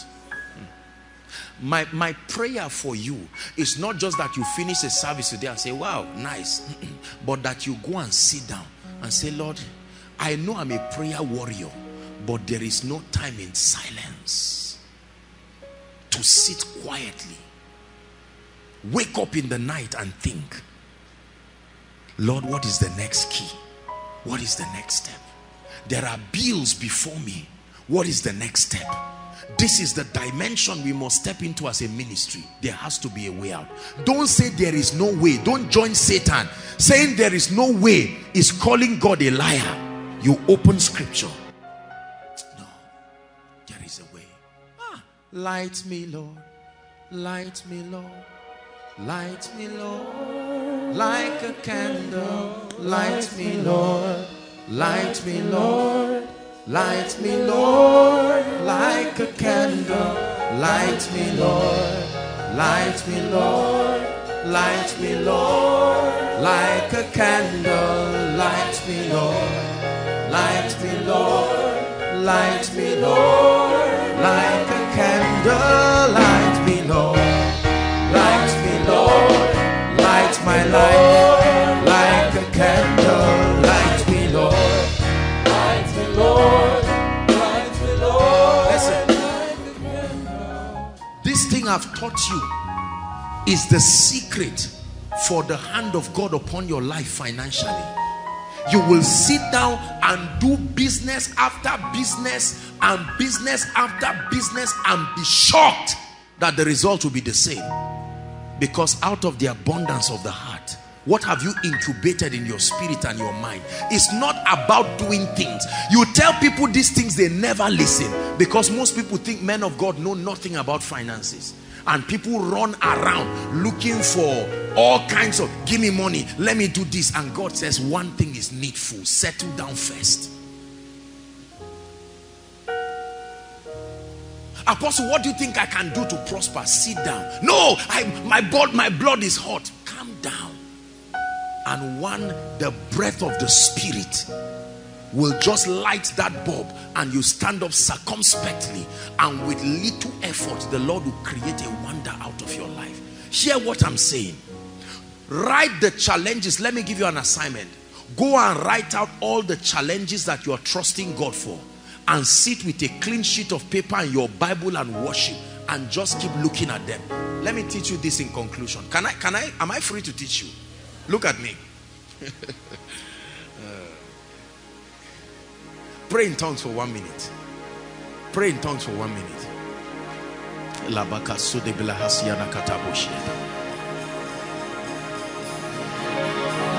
me, Lord. Light me, Lord. Light me, Lord. Like a candle. Light me, Lord. Light me, Lord. Light me, Lord. Hallelujah. Hallelujah. Let me teach you something. Jesus was teaching, and he said the eye is the light of the body. Listen carefully. Please listen. The eye is the light of the body. Do you know what Jesus was saying? I hope you know Jesus was not teaching a parable. Go and Google the parables of Jesus. You don't see that story as a parable. He was giving something, he was teaching a powerful principle. That the eye, these two objects you see in front of your face, that there is a mystery. Seeing is only one of the functions. And it's simply because that's all science told you. There is a system of transporting realities to and from the realm of the spirit that only your eyes. That's why God healed every blind person he saw. There was no blind person that passed Jesus that was not healed. There were other cripples that he left them, but he was violent on blindness. There is a relationship between your eyes and your destiny. Listen, Paul became blinded by the glory of God, but God had to open his spiritual eyes to be seen first before the physical one opened. Do you know why your eye closes in the night when you sleep?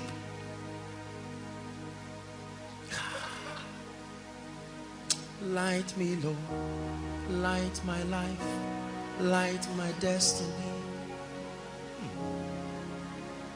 Brothers and sisters, there are secrets in this book.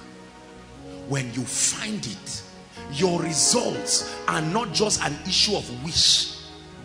These eyes you see, let me tell you what happens. Anything the eye makes contact with consistently,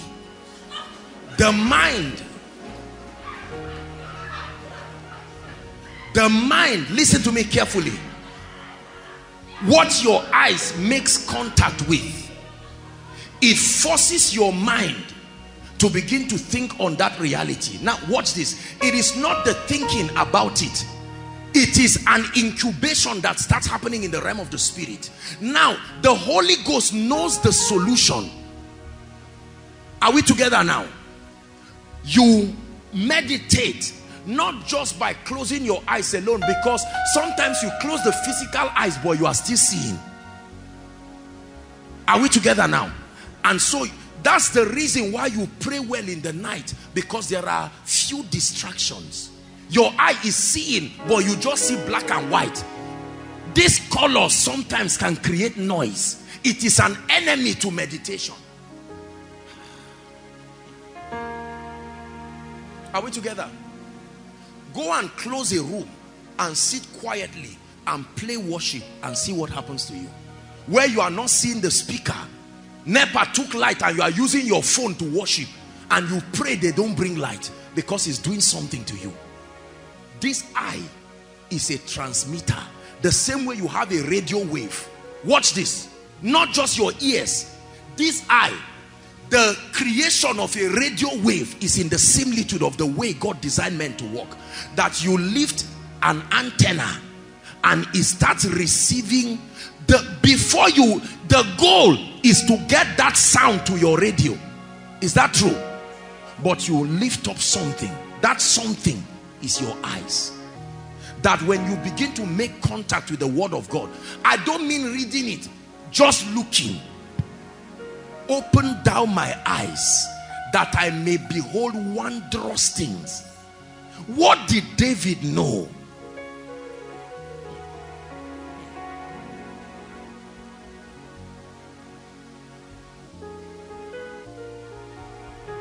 So you are making contact, and all of a sudden, let me tell you what will happen. Very soon your eyes will stop seeing. You are looking but you are no longer seeing. Your mind is what takes over. Have you seen that happen? That you are reading something and for hours you keep reading the same line.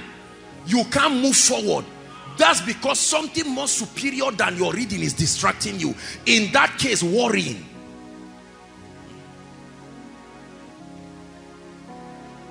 The eyes, then your ears. These things are gates. I'm showing you. Notice that you have a selection of songs in your phone or whatever. You never sit down particularly to hear them, but after hearing them 5 or 6 times, you know the next song and you can sing along. If they ask you to sing it on your own now, you can't sing, but once they play it, you can follow it and sing. These are systems. The eyes is a very deep and dangerous mystery. Yes. He told the man at Gate Beautiful, look at us. Use your eyes.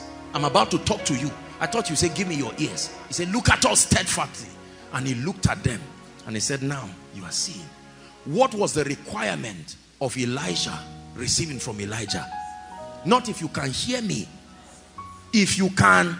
Was he not looking at him? This is your Bible. I'm not reading an occult book. This is your Bible. When Jesus was levitating to heaven, the Bible says they kept looking at him. Their eyes stayed on him until the clouds received him. And something happened to them. Could it be that the only thing you have been doing with your eyes is to just look around? No. That's why you don't remember the faces of blind people, because you cannot see their eyes. The part that makes your face recognizable is your eyes.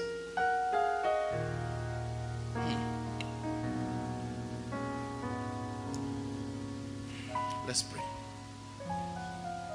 Light me, Lord. Light me, Lord. Light me, Lord. Like a candle. Light me, Lord. Light me, Lord. Light me, Lord. Like a candle. Light me, Lord. Light me, Lord. Light my life. Like a candle. Light me, Lord. Light me, Lord. Light me, Lord. Like is the principal thing. It says, therefore, get wisdom. The Bible says, doth not wisdom cry? It personifies wisdom. That wisdom is calling on people and say, please don't attempt to live without me. When the Lord was creating the heavens and the earth, the spirit of wisdom was there. Your life cannot be created without it. The manifestation of the spirit of wisdom is what is responsible for delivering the secrets of the kingdom. Without wisdom, revelation is not even possible. The spirit of wisdom will grant you access to scriptural solutions. Brothers and sisters, you will watch mountains before you crash, and people look at you and say, what wisdom is this? There is a relationship between mighty works and wisdom. Every time you see mighty works, strange results, at the back of it is a scriptural solution, is a mystery that was unveiled. When the spirit of wisdom comes upon you, then all other manifestations of the spirit can be made possible. Without it, you are just joking around. I saw this in my life. I craved for the spirit of wisdom. I pursued it with my life and my all. The day the spirit of wisdom came upon me, I knew. I have been studying the Bible, but brothers and sisters, when the spirit of wisdom comes, your results change immediately in a strange way. The speakings of the spirit. We need this for our families. Could this be why your ministry has been grounded? Could this be why our families never rise to certain extent? We think the thing is just about more money or more this or more that. No, please help them. We are going to spend 2 or 3 minutes crying out in the spirit and say, Lord, a baptism. I'm tired of no results in my life. I'm tired of foolish decisions in my life. Pray. Pray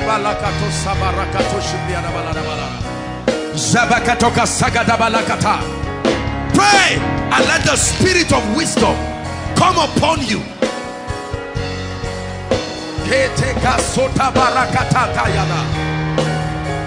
Never stranded of solutions. Never stranded of solution. There is always something to do. There is always a way of moving forward.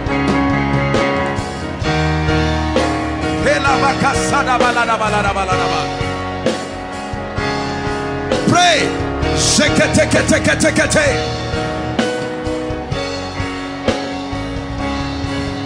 Everything that has breath, everything that has breath, everything that has breath, hallelujah.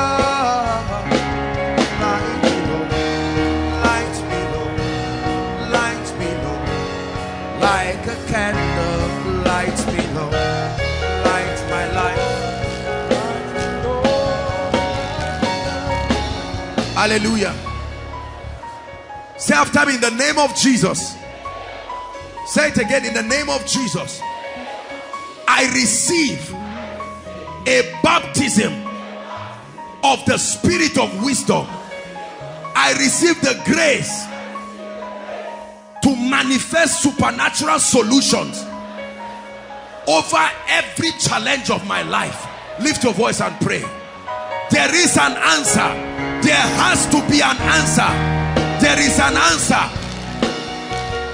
There is an answer.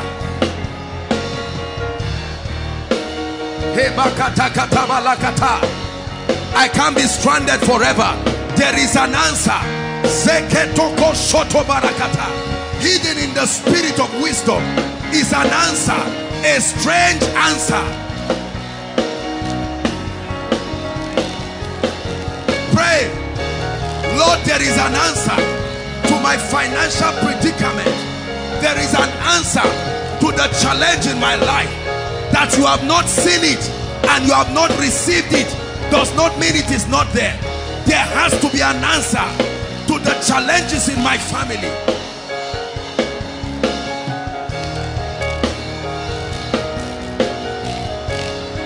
Hallelujah.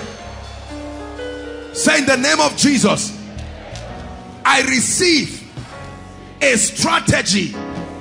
Say it, in the name of Jesus, I receive the strategy out of confusion, out of pain, out of tragedy. Lift your voice and begin to pray. There has to be a strategy. He made his ways known to Moses by the spirit of wisdom.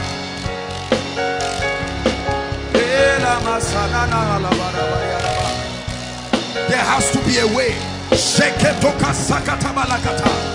I cannot beg forever. There is a way to the anointing. There is a way to my ministry rising. There is a way. There is a way. There has to be a way. I receive divine strategies, illumination.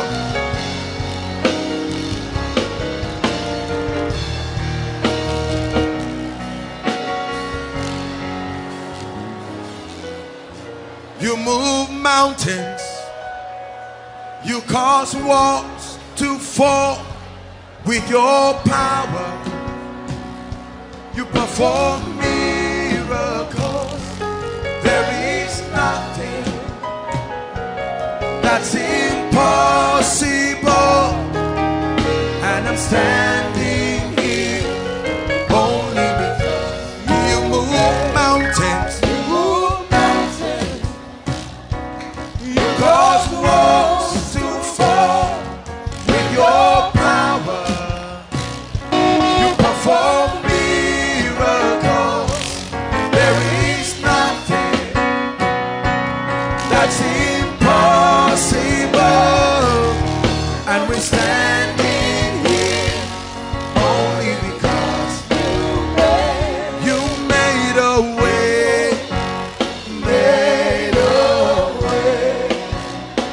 Hallelujah. Listen, let me give us one more prayer.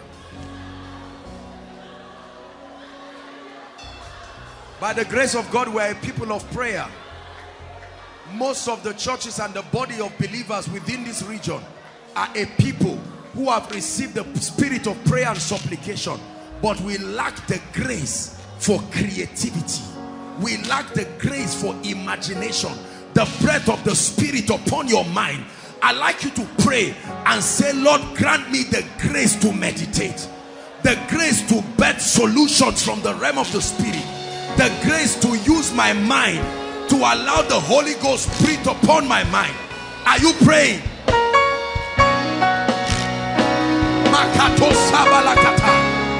God gave you a mind to bring victory to your life.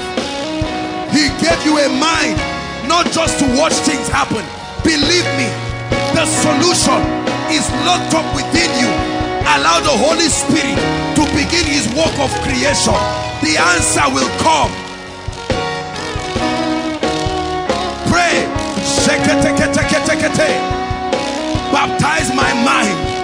Baptize my mind. There is an answer locked up by the Holy Ghost.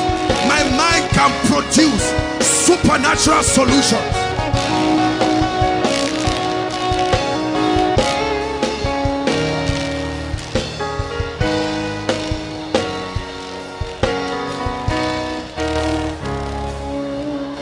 Hallelujah.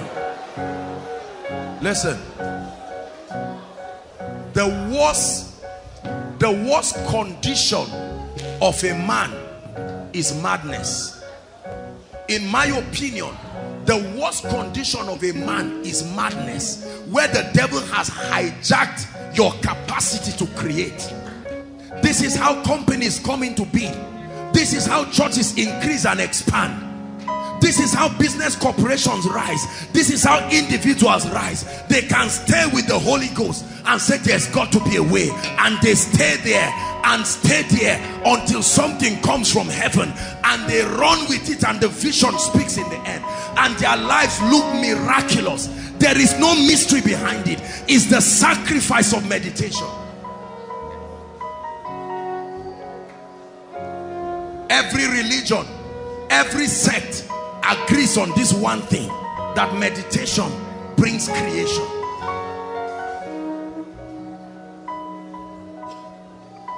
Hallelujah. Lord, may my mind be a channel for strategies to come from heaven. Lift your voice and pray. May my mind be a channel. You didn't give me a mind just to gossip and loiter around. Stop all this moving up and down and sit down. Sit down with the Holy Ghost. Sit down. Let him breathe upon your eyes. Let him breathe upon your ears. Let him breathe upon your mind. And my brother, my sister, your life will change in a way that will surprise you. It's a guarantee that I give you. The hidden wisdom that the princes did not know. Hallelujah. The Bible says, for as he thinketh in his heart, so is he. So God used that strategy and slew the lamb from the foundations of the earth. So there was no problem to it manifesting, because it had been a reality. The plan of salvation. God to come, let us build a city. He didn't say carry blocks. He said sit down, let's build a city. And they gave access to demon spirits to begin to brood on their creativity. They saw it happening. And the Bible says in chapter 11 from verse 5 that God came down. They had not started building, but the Bible says God came down to see the city which the Son of Man had builded. They had finished it.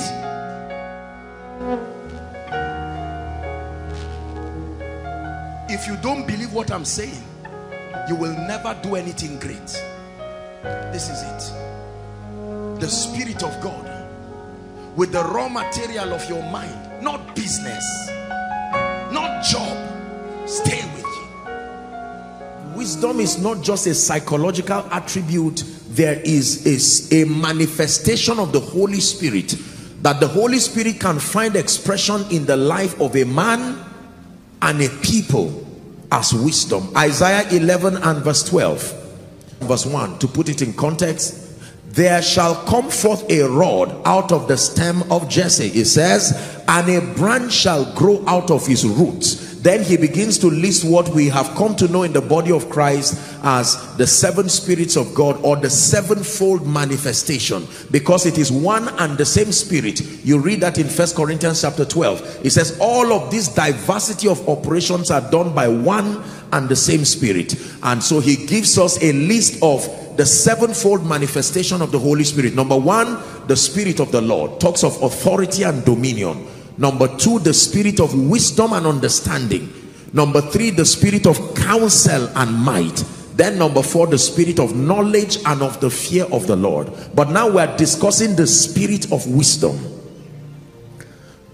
In Ephesians chapter 1, Paul was mentoring the church in Ephesus, part of his apostolic ministry. Let's go to verse 17. In Ephesians chapter 1 from verse 17, Paul began to pray. And here was the content of his prayer: that the God of our Lord Jesus Christ, even the Father of glory, may give unto you the spirit of wisdom. So immediately we see that the spirit of wisdom is given.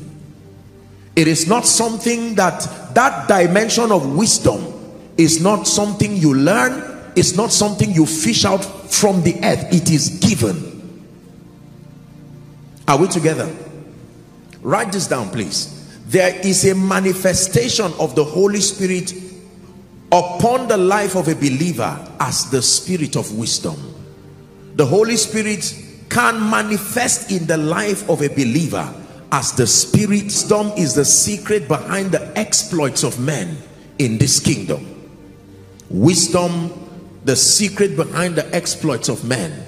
In Deuteronomy, was full of the spirit of wisdom, for Moses had laid his hands upon him. As a result of that wisdom, the children of Israel hearkened unto him the same way they did to Moses. That means they did not just listen to Moses because he was called Moses. There was this manifestation of the spirit of wisdom that reflected itself in uncommon leadership. The same spirit came upon Joshua. Psalms 119 from verse 98 to 100. Psalms 119 from verse 98 to 100. We're learning tonight. It says, thou through thy commandments had made me wiser than my enemies, for they are ever before me. We're reading to 100. It says, I have more understanding than all my teachers, for thy testimonies are my meditation. Last verse, it says, I understand more than the ancient, because I keep thy precepts. There is such a state where a man can access a level of spiritual intelligence and wisdom that is above and beyond that which this realm affords. Show us the ancient paths. Will you lead us along eternal highway? We want to follow the ways of Jesus. We want to enter your rest. Psalms 104 and verse 24. I'm showing you from scripture that the wonder-working power of God's wisdom in the life of a believer is the principal secret behind exploits in this kingdom. Please read with me. It's projected. Ready? 1, 2, read. O Lord, how manifold are thy works. In wisdom thou hast made them all. In wisdom thou hast made these manifold things. In wisdom you have produced this uncommon level of results. Hallelujah. It takes wisdom to excel in life. It takes more than a sincere heart to excel in life. It takes more than a godly conscience to excel in life. There are many well-meaning people who love Jesus Christ with all their heart, born again, but it takes wisdom to excel in life. It takes God's dimension of wisdom to bring about exploits. It takes God's dimension of wisdom. Generally, any kind of wisdom brings you in a position of advantage above the normal human being. You'll be learning that there are different kinds of wisdom, but I tell you from the authority of scripture, and God's dimension of wisdom will grant you access to results that defy common sense, results that defy logic. This is the realm God has called us into. Hallelujah. Are we together? So it takes wisdom. Every time you see the exploits of an individual in ministry, exploits in business, exploits in governance, any kind and any dimension of exploits, I submit to you by the authority of the word of God that behind every command, every uncommon result is the manifestation of the spirit of wisdom. If you're with me, say amen. The absence of the spirit of wisdom is costly. It leaves you to the frailty of your intelligence. It leaves you to the frailty of your perceptions. The manifestation of the spirit of wisdom is one of the systems of advantage that was given to the saints to help us manifest the fullness of the life and the power of God. The Bible says in Ephesians chapter 3 from verse 9, this is why God gave us all these great blessings. It says, verse 10, really, not 9, 3, to the intent that now unto principalities and powers in heavenly places be made known by the church the manifold wisdom of God. There is a display of wisdom that God desires for creation to see.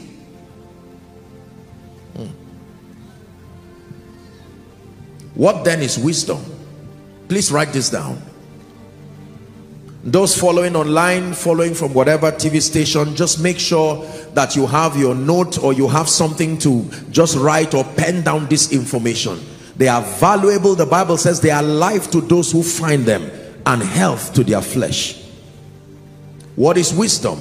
I'll first give you the dictionary definition of wisdom, and then we'll explore our definition based on scripture.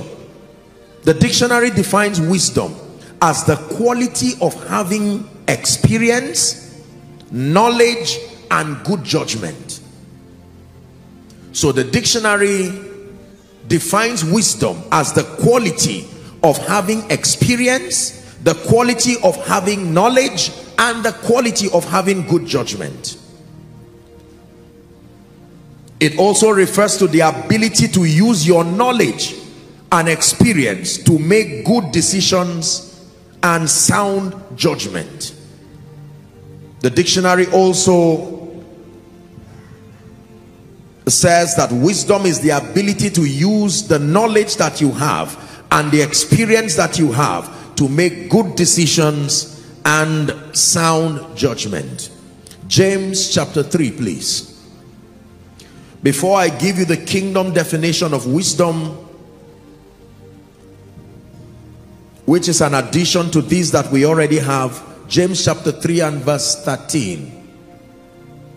The Bible lets us know that there are principally 4 kinds of wisdom. There are 4 kinds of wisdom that the Bible identifies. Now, maybe psychology or some field of philosophy may come up with different angles, but we are teaching, and the reference of our teaching and spiritual communication is scripture. Are we together now? So this is by no means an attempt to downplay the intelligence of those who are authorities in the area of philosophy, but you need to understand that the basis of our communication is scripture. And so every truth that we bring is derived from the authority of scripture. It says, who is a wise man and endued with knowledge among you? Let him show out of a good conversation his works with meekness of wisdom. Right? 14. It says, but if ye have bitter envyings and strife in your heart, glory not and lie not against the truth. Verse 15. It says, there is this wisdom that descended not, this wisdom descended not from above. So there is a wisdom that does not come from above, but is earthly. Number one, that is the first kind of wisdom that the Bible officially identifies. There is earthly wisdom. Number two, there is sensual wisdom. I'll explain that in a moment. Number three, there is devilish wisdom. There is earthly wisdom, sensual wisdom, devilish wisdom. Next verse. And then it says, for where envy and strife is, there is confusion and every evil work. 17. But then the last kind of wisdom, the Bible says, is the wisdom that is from above. There is earthly wisdom, sensual wisdom, devilish or demoniacal wisdom, and then there is wisdom that comes from above. Please write this down. What is earthly wisdom? Earthly wisdom talks of natural wisdom, what you call common sense, the inherent ability to recognize right or wrong. Earthly wisdom talks of natural wisdom, common sense, that sense of intuitiveness, the ability to recognize right or wrong instinctively. That is natural wisdom or earthly wisdom. Number two, there is sensual wisdom. This has to do with your faculties of perception. This is scientific wisdom. This is philosophical wisdom. Wisdom that has come through studies, wisdom that has come through experiments. This is the second level of wisdom. It's called sensual wisdom. Scientific, philosophical wisdom that comes through studies, wisdom that comes through experiments. And then number three, we have devilish or demonic wisdom. What is that? A sense of superior judgment that is outsourced from your fraternity with demon spirits. There can be a sense of superior judgment, a sense of judgment that is higher than the natural man's own, but that it was outsourced through your fraternity with demon spirits. The kind of wisdom that comes through your alliance, your fraternity, and your covenant with demon spirits. And then the Bible tells us finally that we have the manifestation of wisdom that comes from above. What is that? Godly wisdom, supernatural wisdom. The wisdom that comes as an impartation by the spirit of wisdom. Godly wisdom, supernatural wisdom. Is God helping us? Let's define wisdom now from a kingdom perspective. Please write this down. Number one, wisdom is defined as the accurate application of knowledge. The accurate application of knowledge. The accurate application of knowledge. Now that ye know these things, happy are you if you do them. The accurate application of knowledge or information. Number two, wisdom is the supernatural ability, listen carefully, the supernatural ability to use the written or inspired word of God to make accurate decisions and provide solutions to life's problems. I will take it again, just be patient. The supernatural ability to use the written, both the written and inspired word of God to make accurate decisions and to provide solutions to life's problems. This is called wisdom. It is a supernatural ability, the faculty, the fortitude, the ability to take advantage of the truths found in the written word and the inspired word that comes through the spirit, that it helps you to make accurate decisions, and then by it you provide supernatural solutions to life's problems. This is called wisdom. Wisdom is related to advancement. Wisdom is related to wealth. Wisdom is related to exploits. This is very important. The Bible lets us know that a man can be alive and yet lack wisdom. That means the same way a doctor can diagnose a patient and say you have deficiency of calcium. You are alive, you are not dead, you are still alive, but there is deficiency of calcium, deficiency of magnesium, and that component is in a drug or some kind of treatment given to you, and as you swallow those pills, you are taking into your system the magnesium or the calcium that you do not have. It can come in form of food, it can come in form of a pill, but once you take it, you are aware that the calcium that I lack, I'm now taking it in. And usually they would give you a few indices that can help you know that that which you did not have has now arrived. Listen carefully. You can actually look at your life as a report card, and you can know whether or not there is the presence of wisdom. And if you find out that there is the absence of wisdom, the Bible also leaves us with a strategy to transport wisdom from wherever it is into your life. Now this is powerful, but you have to admit that men can lack wisdom. James chapter 1 and verse 5. We'll go back to that scripture, but just to let you know from scripture, it says, if any of you lack wisdom, just stop there. Forget about what you do later on, but that there is a possibility that a man can walk on earth. A man of God can lack wisdom. A businessman can lack wisdom. A politician can lack wisdom. It has nothing to do with being good or bad. The same way a car, as wonderful as that car is, it can lack fuel. When the car does not have the gas that moves it forward, it remains at that position. Everyone say wisdom. So wisdom is the supernatural ability to take advantage of the truth from God's word, both written and inspired, and they now guide you to make excellent decisions in life and by the principles you are able to come up with supernatural solutions that attend to the needs. First your need, and then the need of those around you.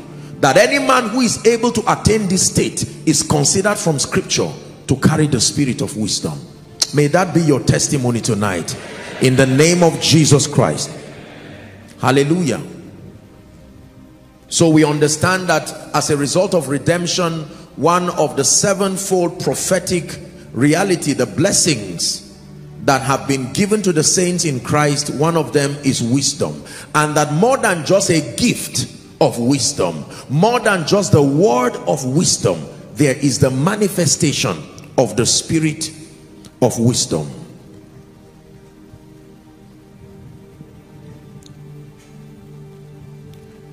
How to access wisdom?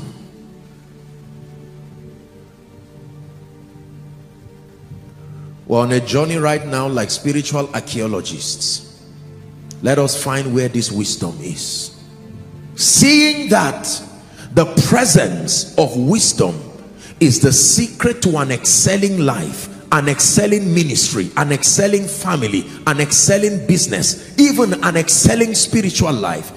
It then means that anyone who is serious with God and serious with destiny must search for this wisdom wherever it is. And that when you find it, because the Bible says that wisdom is the principal thing. We're getting there shortly. It says in all you're getting,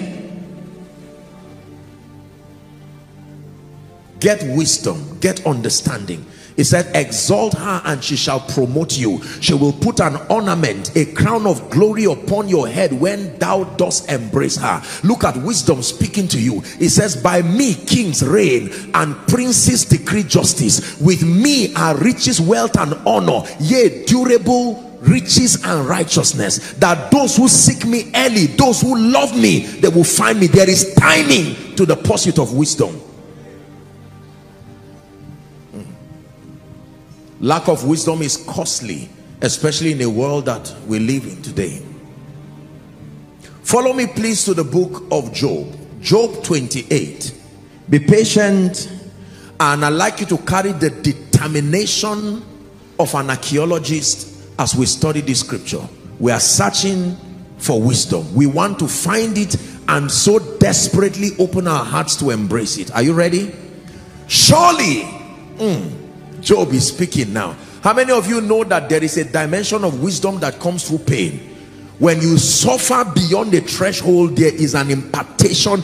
The haziness that foolishness brings can be eroded through the presence of pain. This man, at this time, he's lost everything, his reputation, whatever it is. Sometimes you just need to lose all these things. The prodigal son, provided he had supplies, his wisdom began to diminish until he got to a point where he was feeding with the swine. The Bible never said the Holy Ghost spoke to him. The Bible said he came to himself. Look, the kind of wisdom that came out of that pain.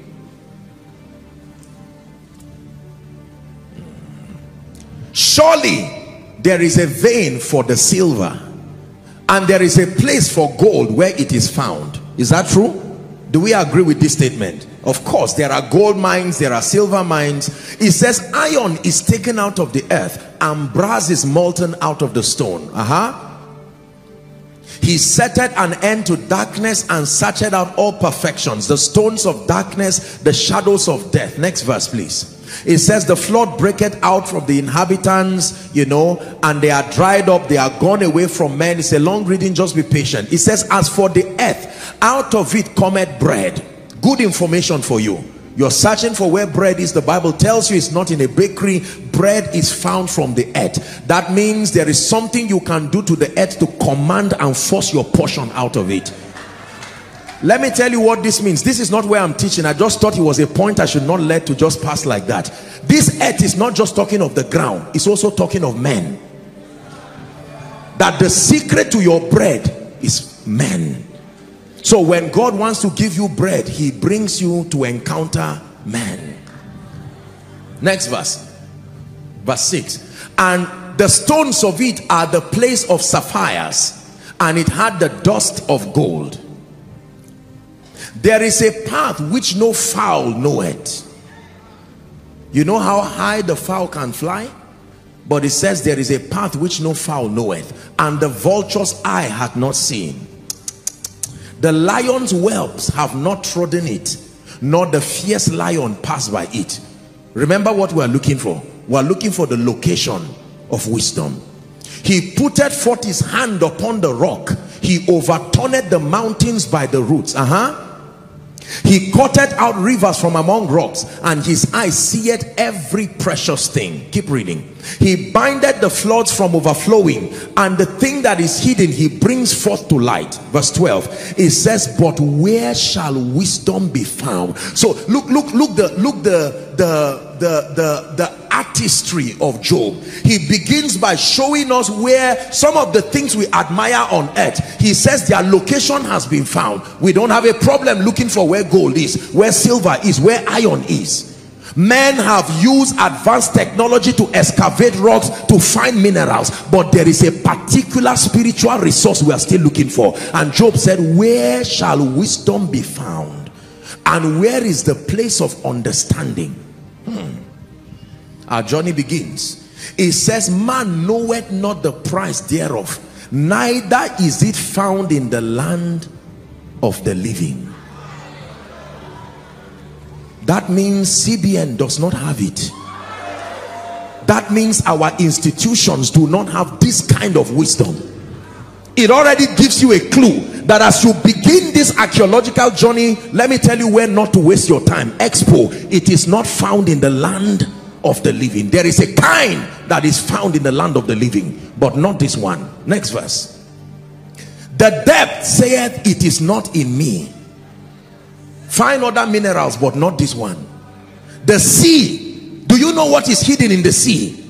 Abundance in the earth hides in the sea, the Bible says. But this wisdom, the sea says, among the resources that were hidden there, this one is not part of them. The Bible says it cannot be gotten for gold, neither shall silver be weighed for the price thereof. It cannot be valued with the gold of Ophir and the precious onyx or the sapphire. The gold and the crystal cannot equal it,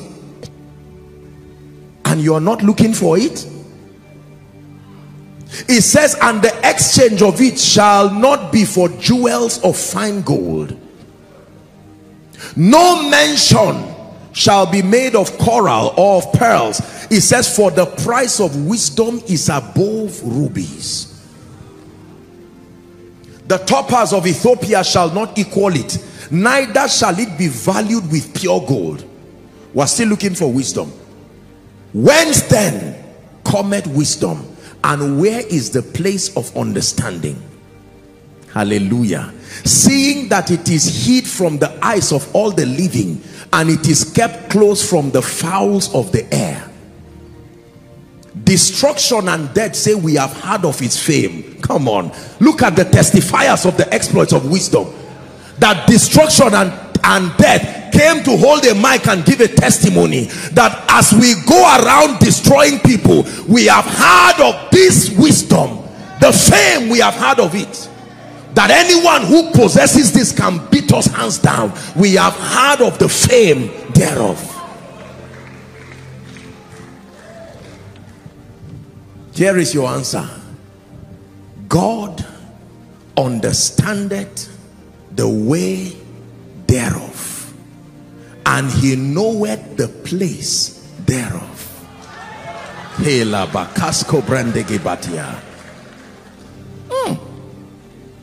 So after confusing us and leading us from pillar to post, he now tells us that, listen, there is no archangel that holds this wisdom. That God, only God knows the way of wisdom, and he is the exclusive custodian of this priceless commodity.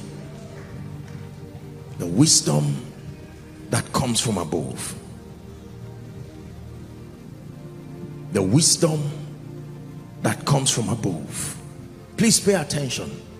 I have seen people who carry in bodily form the spirit of wisdom, I have seen people manifest natural wisdom.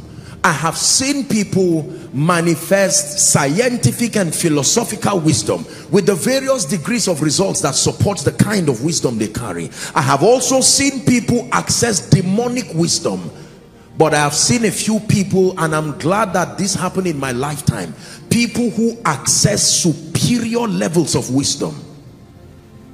Many years ago, as the Lord was preparing me for ministry, I listened to Pat Robertson, the founder of 700 Club, CBN, and he said as a young man, when he was about to start ministry, he prayed for three things. He said, Lord, give me wisdom. Number two, give me favor. Number three, give me the anointing of the Holy Ghost. I wrote it down quickly, and I prayed the same prayer too. I said, Lord, I don't trust this my head. I don't trust what I know. Give me wisdom. Number two, give me favor. And number three, give me the anointing of the Holy Spirit. And then the Holy Ghost spoke to me. He said, follow them who through faith and patience have obtained the promise. The proof of passion is pursuit. And I began that journey aware of the many shades of ignorance and lack of wisdom in my life. I admitted the fact that if this kind of wisdom cannot be found automatically, or just because you have answered the call of God, you have it automatically. I don't mean to insult your pedigree, but I present to you the all-surpassing excellence of this wisdom can be felt. Pray and say, Father, let me encounter the spirit of wisdom tonight. Give me an encounter.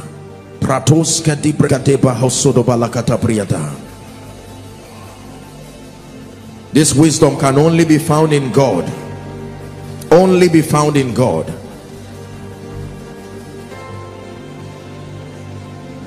For the way of the Lord, I'm tired of my current results, oh God. For the way of the Lord is the way of wisdom. I choose the way of... I want to show you, you see, everything that comes from God, even though it is a gift, it has conditions. In the cheapest and the greatest gift, in as much as it is a gift, Romans chapter 8 from verse 10, from verse 8 down to 12 tells us that there is a condition. In fact, many conditions. At a personal level, the condition is that you believe with your heart, confess with your mouth the Lord Jesus, and then you are saved. It says, for with the heart man confesses, with the heart man believes unto righteousness, and with the mouth confession is made unto salvation. Is that true?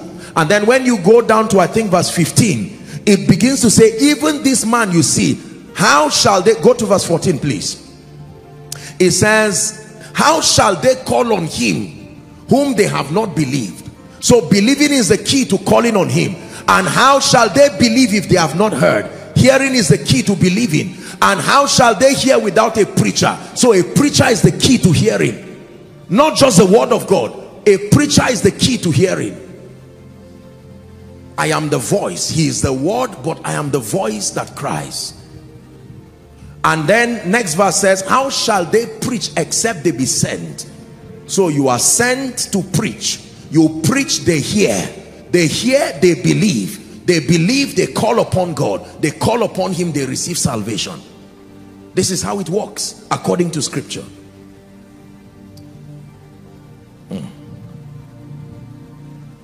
Are we blessed? There are conditions to access the spirit of wisdom. Number one. Now, please look up. Let me just teach you something before we delve into this. The character of scripture to hide spiritual possibilities in the life and the stories of men.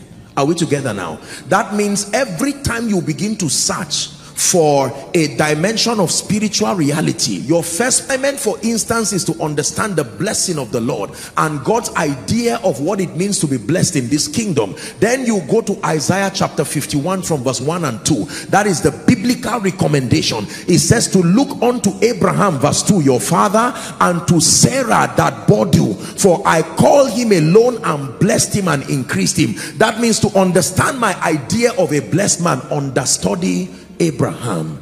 If you want to understudy the ministry of prayer, the Bible takes you in James chapter 5 from verse 13 down to 18. It now brings you to this personality called Elijah. It says Elijah was a man of like passion. So you use the person Elijah to understand the power of prevailing prayer. Are we together now? If you seek encounters and you want to understand the protocol to a spiritual encounter, the Bible tells us that the personality, the go-to personality, is this man called Jacob. In chapter 28 of Genesis, chapter 32 of Genesis, then chapter 24 of Psalms, this is the generation of them that seek thee, that seek thy face, O Jacob. King James says, but the original translation says, O God of Jacob. So God recommends the encounter of Jacob as the protocol for finding him. Are we learning now? Yes. You don't blindly begin to search for truths just like that. They are personified. If you are learning favor, you want to see the power of God's deliverance, that God is able to deliver men. The nation of Israel from Egypt is the classic expression of deliverance. So you understudy, what did they do? Number one, they were in captivity. How did God help them? He brought a man, trained that man. Are we together now? By signs and wonders, he brought them out through his mighty hands.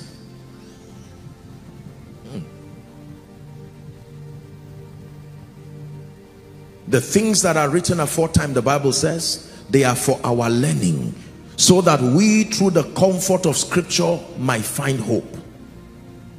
So now we are discussing wisdom. It is only wise and obvious that we make reference to the personality that was identified from scripture as the wisest man, second only to Jesus Christ. Is that true? So we are going to understudy the life of Solomon, the man that the Bible says is the wisest man, because once upon a time he did not have the manifestation of wisdom. So what happened? 1 Kings chapter 3.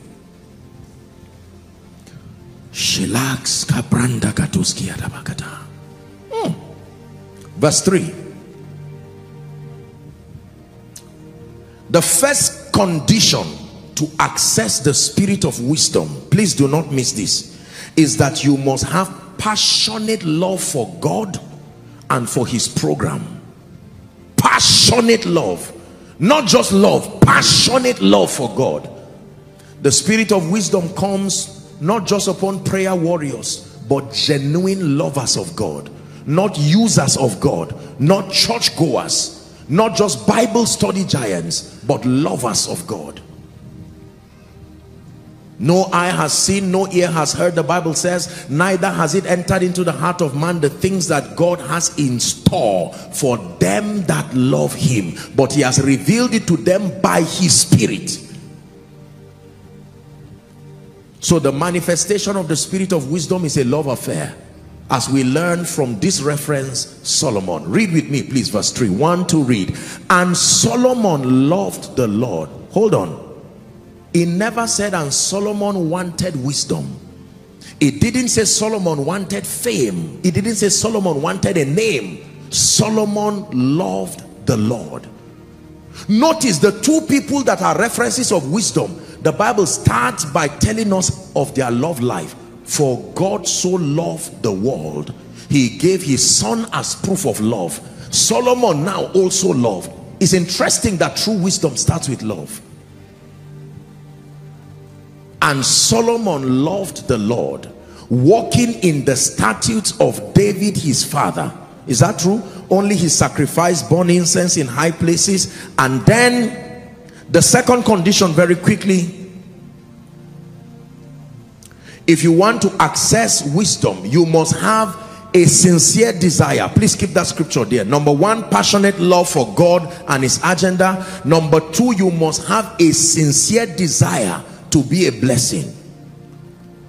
The spirit of wisdom cannot come on an individual who is not committed to being a blessing, because wisdom manifests itself in supernatural solutions that bless all and sundry. So there must be a passion and a determination in your heart.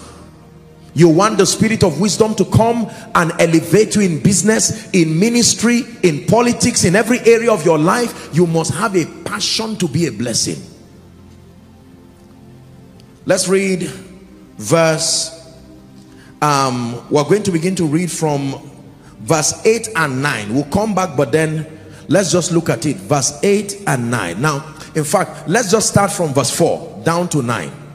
Media, help us. It says, the king went to Gibeon and to sacrifice there, for that was the great high place. And the Bible says 1,000 burnt offerings did Solomon offer upon that altar. Next verse. In Gibeon, the Lord appeared to Solomon in a dream by night and said, ask what I will give thee. This, ladies and gentlemen, was the ultimate test of selflessness and a desire to be a blessing. It is not an angel saying you should ask. It is the God of the Bible who has everything. Perhaps if I was the one who was asked that, I would say, God, get a notebook. You don't know where I'm coming from. Get a notebook.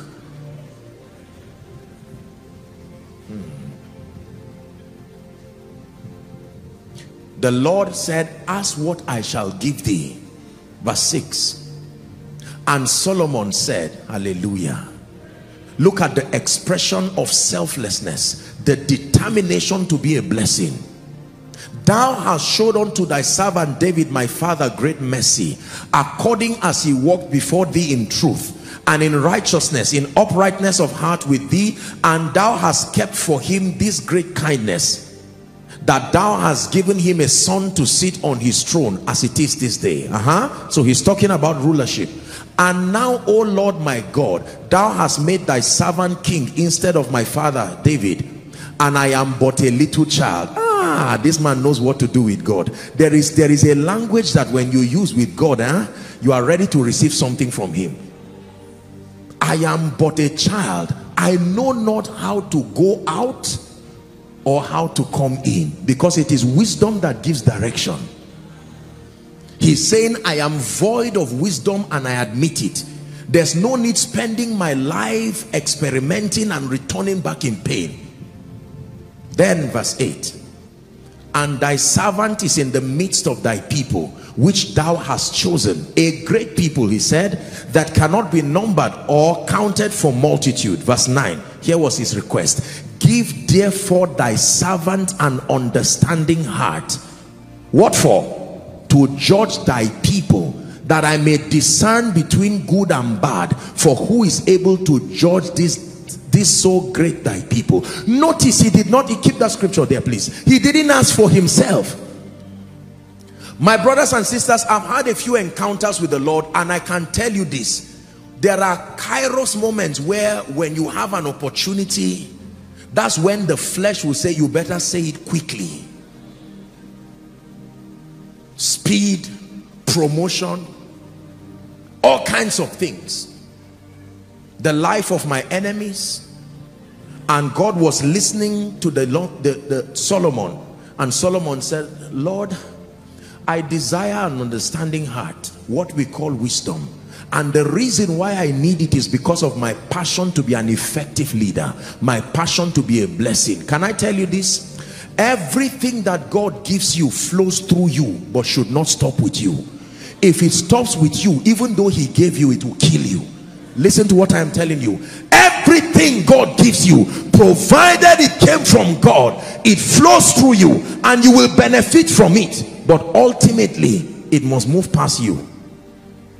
If God gives you an anointing, if God gives you wealth, if God gives you influence, if he gives you increase, if he gives you intelligence, a platform, whatever it is, when he sends a word to Jacob, his intent is that it gets to Israel. Are we learning? So you must have a desire to be a blessing. Please say after me, in the name of Jesus. Shout it if you can't. Say, in the name of Jesus, I obtain grace to be passionate about being a blessing. I look beyond myself. Now, this is a very strange language, especially in this our world today. The world of I, me, myself. To hell with whatever happens to anybody, provided I am enjoying. You will never access the spirit of wisdom, ladies and gentlemen. To what end? Myself. So that I'll have uncommon insight into the word. To what end? Myself. The moment the language is self, you will not come.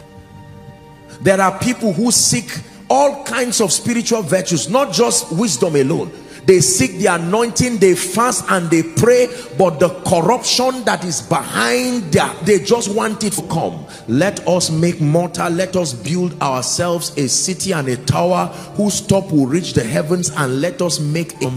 It's about Jesus Christ enthroned, that everything that flows through you flows to become a blessing. Blessing me for the sake of your people.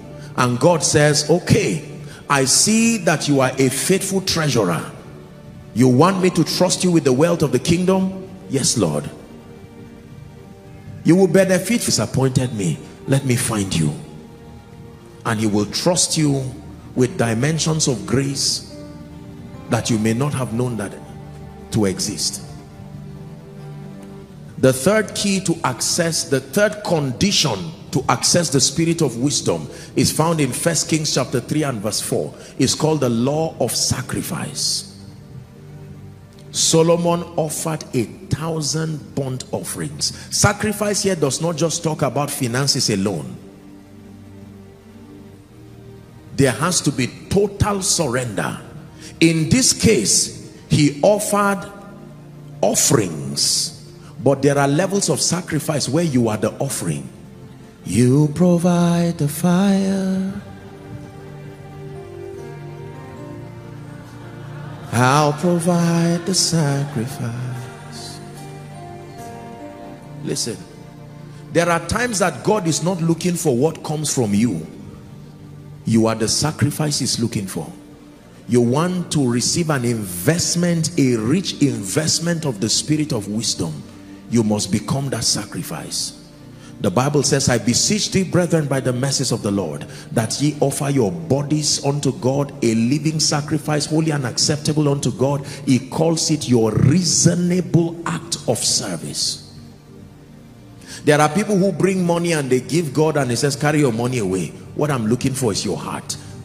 Do you know why? Because you see, the kind of results you command when the spirit of wisdom is at work in you, God must have your heart. If not, it will destroy you. The pride that comes from the excellency of that result is the reason why many people do not last as God begins to lift them. I'll be showing you the benefits of this spirit. I am telling you, when the spirit of wisdom comes upon you, men will almost worship you because of the kind of result that comes from your life. But if you have become that sacrifice, you're on the altar, and everything that comes through your life only becomes for his glory. You can't scam God and play politics with him and say, Lord, just grant me the spirit, don't worry, I'll return back. He says, no. I have watched men for decades. I know the vulnerability and the tendencies in their hearts. The power of the spirit of wisdom is so, I'm telling you, in 1 month, your life can so change, your ministry can so change, your business can so change. You will marvel and wonder at what you become.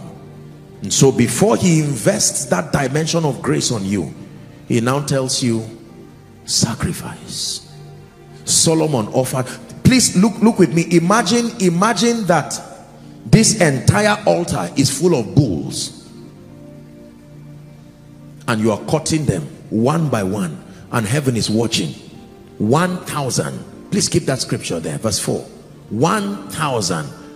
For some of you, you think 1,000 is not much. Go and try to buy one ram right now with the current economic situation. A healthy, well-built ram, one. I don't know how much they sell, but you go and try to buy it. Or one cow.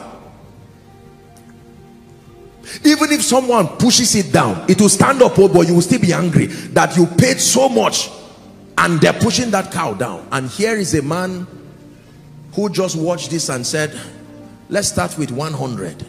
And he killed 100, and then he killed 200. And I can imagine the angel saying, what is going on here? 300, 400. And he says, no, it's not enough, add some more. I want to show him how much I love him. And God is saying, it's not about the cows. Who is doing something that is so close to what my son is going to be doing? This guy is about to give everything. 800 cows or rams, 850, 900, 950. And he still said, let's add some more. And he said, angel, stay back, you don't need to go, I will go myself. This kind of sacrifice. Can I tell you this? There are sacrifices, both financial and otherwise, that are representations of your passion and seriousness with God. When you commit yourself to those levels of deep sacrifices, you open yourself for encounters. Do you know there is a level of sacrifice that automatically becomes a covenant? Psalm 50 verse 5. Give it to us, please. Let me show you from scripture. It is not a covenant that you enter willfully. It says, gather my saints together unto me, those that have made a covenant with me. How? There is a level of passion and hunger. God sees you giving so much for the kingdom, and he says, you are doing this for me. God sees you promoting the kingdom in ways that you are going out of your way like a madman. There was something Solomon understood, and the Bible says that night, not the next day, God came to him and said, you are calling me. Solomon said, did I call you? He says, your sacrifice. There are many of you, your hearts, you have not given anything in your life that has touched the heart of God to really command his presence. This is not coercion in any way to inconvenience you, but it's the truth. Can I tell you this?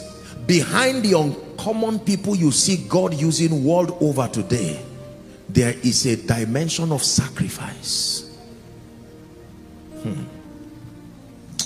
You know, most times when people see God using an individual marvelously, people begin to think it's just luck, or you are lucky, or you were fortunate to just find someone who laid hands on you. My brothers and my sisters, behind every story of genuine lasting exploit is blood dripping on the altar, a testament of sacrifice. You want to access the spirit of wisdom, God must vet you until you die.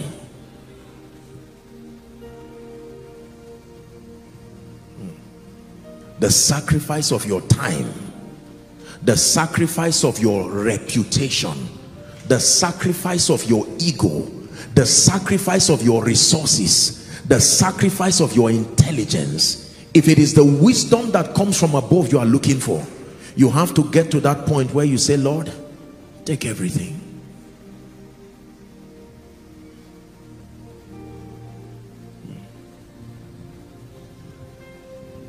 Ask anybody you admire. Ask anybody who manifests on common dimensions of results. There is a sacrifice component as the condition that brought either the anointing or the wisdom of the Spirit. Are we together?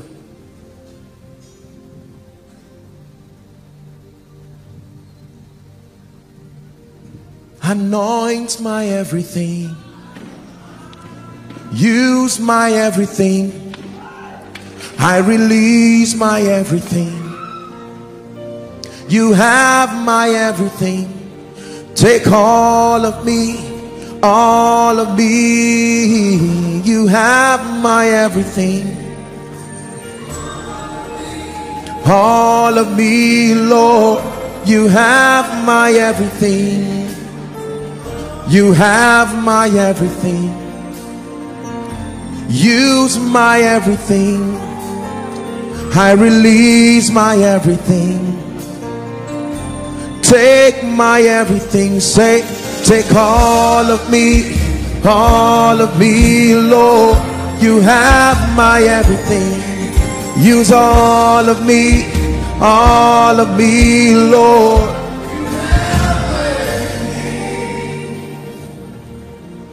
Sacrifice. Listen, you know you have given all when there is nothing left again.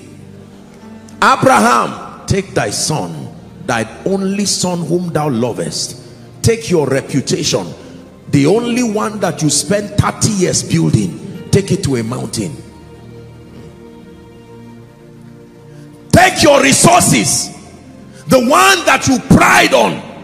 Oh, it is by my strength that I'm a millionaire. By my strength I'm a billionaire. Look what my intelligence has given me. And God says, if it's business you want to do with me, let me show you how we do business in this kingdom. I do not come to people who are strong. When my strength finds strength, it goes back. It waits until you are empty.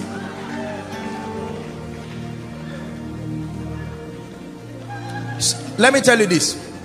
There's nothing wrong with confession, but there is a mistake we keep making in the body of Christ. There are times, respectfully speaking, not to mock or smite it, but this blind claiming that we claim everything just like that. No, there are positive confessions, but there are foolish claims that never lead to any results. There is a real price. Not everything is a gift. There are things that are rewards. And if we do not balance this, we will continue to mock ourselves, jumping up and down, and never be able to command results. You want the spirit of wisdom lavishly at work in your life? Sacrifice. So that God can call you today. Listen, God can call you and say, help them please. He says, you're a billionaire, but I want you to leave that meeting. Come. And you say, yes sir. After all, I was dead before they even knew me. Hear me, man of God. If you want the spirit of wisdom to come upon you to command exploits in ministry, it's more than a Bible school. It's more than just hands being laid on you. Death. Sacrifice. There is nothing in my life today, I tell you sincerely by the God of heaven, there is nothing in my life today that I cannot give God. Nothing. And be careful. Don't say that because God will vet you. God take everything. He says thank you. He knows what to touch. It's easy to give Ishmael. You can say, Ishmael, leave. But he says, it's not Ishmael I want. Take Isaac. Isaac is a symbol of your future. Isaac is a symbol of your reputation. Isaac is a symbol, the epicenter of your self-worth. Take it to a mountain. If it's power you want in this kingdom, if it's an investment of the spirit you want, this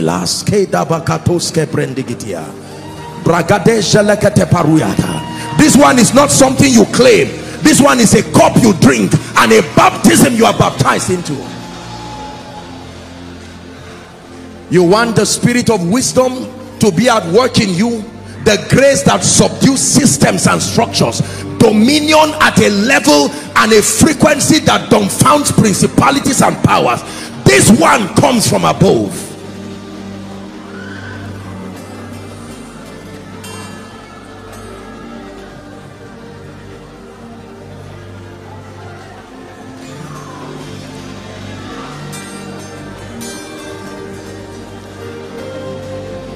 I cast my crown before the highest royalty.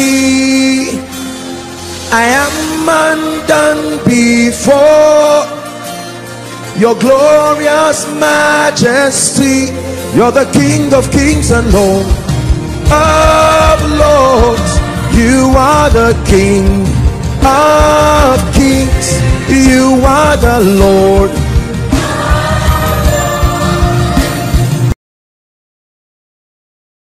You forget your dream, you slept by yourself on your bed, forgot your dream, and you are going to kill everybody because you are angry. Then Daniel answered with counsel and wisdom to Arioch, the captain of the king's guard, which was gone forth to slay the wise men of Babylon. He answered and said unto Arioch the king's captain, why is the decree so hasty? That means the manifestation of wisdom takes time.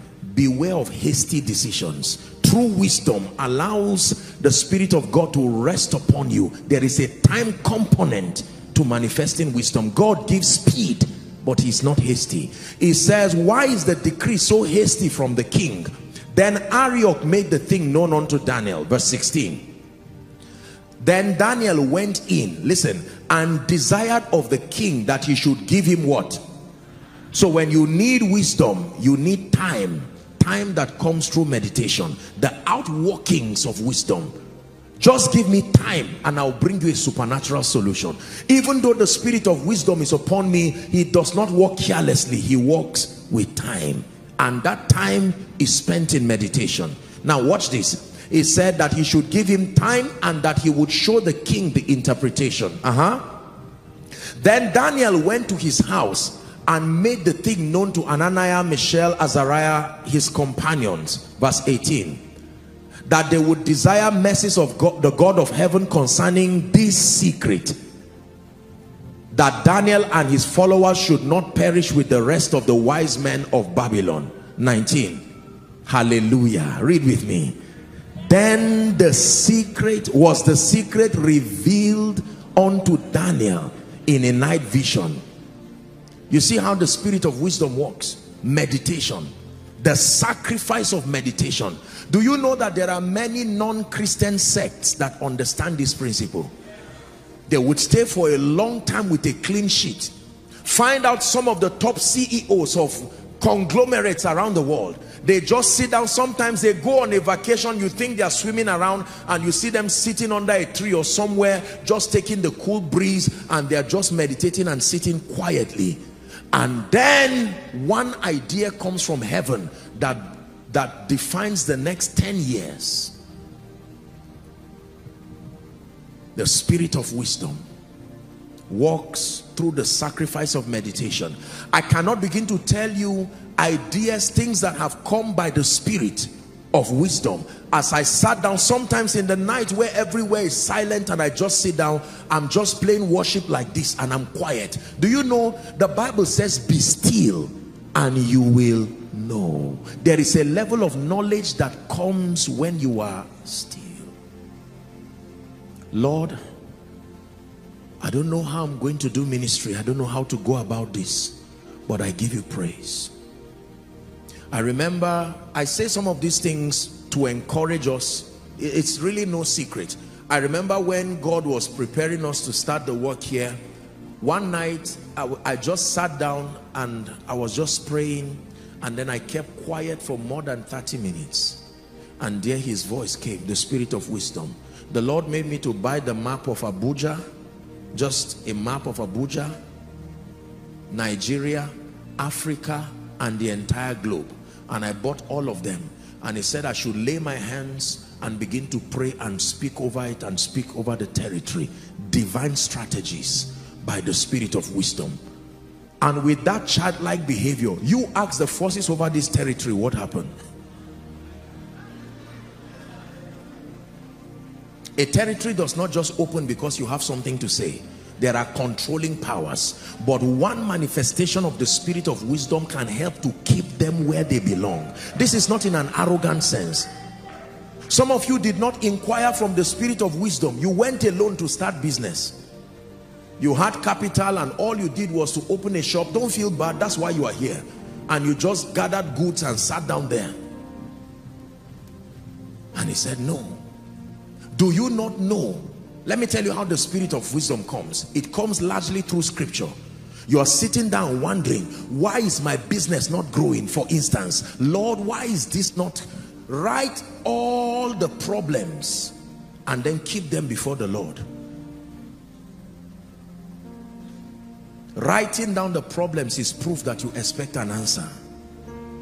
Lord, I will wait. Speak to me. And one by one his voice will start coming.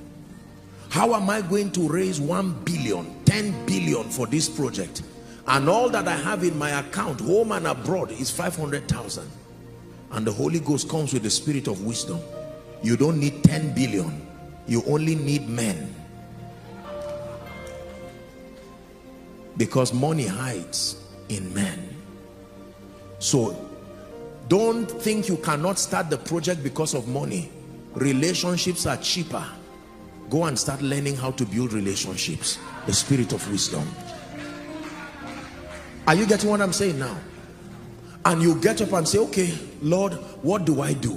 And he says, here's the deal. I will grant you favor and I will connect you with gatekeepers. Start from there. And the next thing, you enter your office and a CEO that you have no business knowing, and you remember that was my deal. And because you have mastered relationships, you understand the law of honor. Good afternoon, sir. And the Spirit of God rides through your understanding and makes the man to say, who are you? You're a young man, you look visionary. What do you do? He says, sir, well, we thank God I'm still putting plans together. See me tomorrow. A connection has begun that will later birth you to become a billionaire. When people ask you and you say, I don't know, you are right, but you are wrong. Don't tell them you don't know. It's a manifestation of the spirit of wisdom. One thing connecting to the other. Someone can sit down and your life is not moving forward, and you sit down meditating, Lord, there has to be a way. No matter how long, there is a way, and I trust you. This is why I am here. Suddenly, the spirit of wisdom comes, breathes upon you.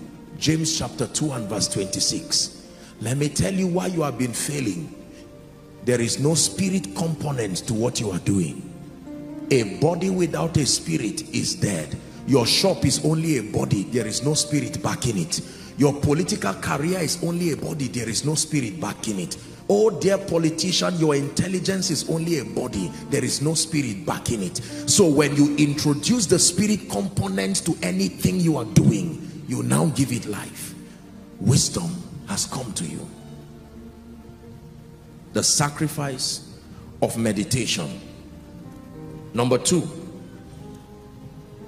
how do you access the spirit of wisdom? Luke chapter 21 and verse 15. Let's look at Amplified. Ways that you access the spirit of wisdom, listen carefully, is as you open your mouth to speak by faith. It says, I will give you a mouth and such utterance and wisdom that all of your foes combined will be unable to stand or refute.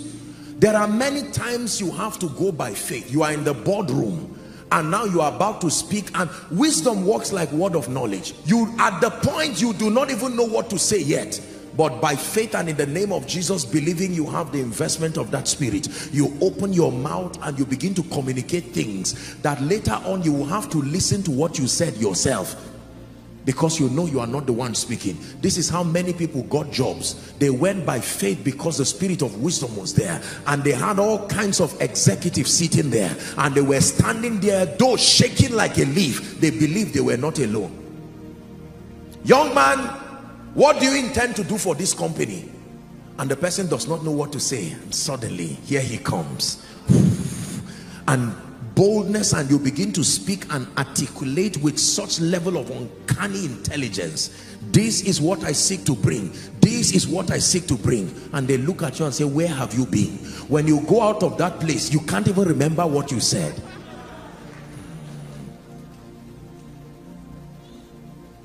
Open your mouth and I will feel it.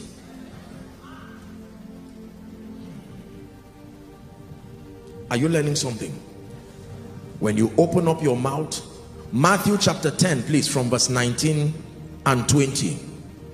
When you speak and you make decisions, you give room for the spirit of wisdom to come up. It says, but when they deliver you up, take no thought how or what ye shall speak, for it shall be given you in that same hour what ye shall speak. Verse 20, it says, for it is not ye that speak, hallelujah, but the spirit of your Father which speaketh in you. I was in Bonny Island maybe a month or two ago, and I had a wonderful tour. You know, they just showed us the oldest cathedral, and when they were talking about one, I think it was Bishop Joseph Johnson now, I hope I got that right, and there was a pulpit there, and the people who were helping us with the tour were just explaining something that happened. The guy prepared his notes and he was going to preach, and I think something, I don't know what it is that happened, and maybe he lost his notes or something, and he stood there, he was shaking, he did not know what to say, and fire just came, and the spirit of wisdom and revelation came upon that man, and he began to speak. That was how his first message came. Can I tell you, there are times you have to close your eyes by faith and just say something. You will find out that it did not come out as foolish as you thought it would be, because the Holy Spirit edited it before it came out.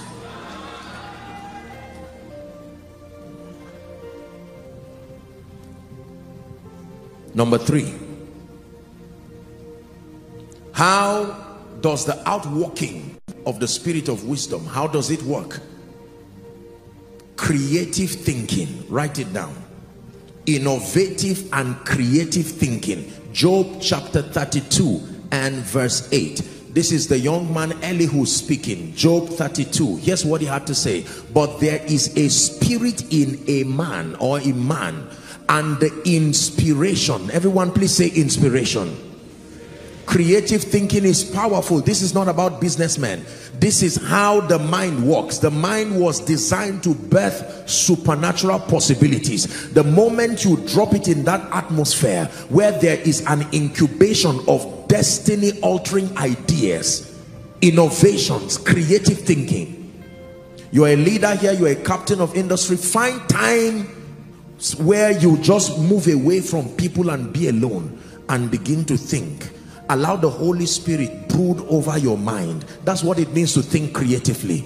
In the name of Jesus Christ, what is the next step to this church? What is the next step to this company? What is the next step to preserving the purposes of God as committed to me? And ideas begin to come from your spirit.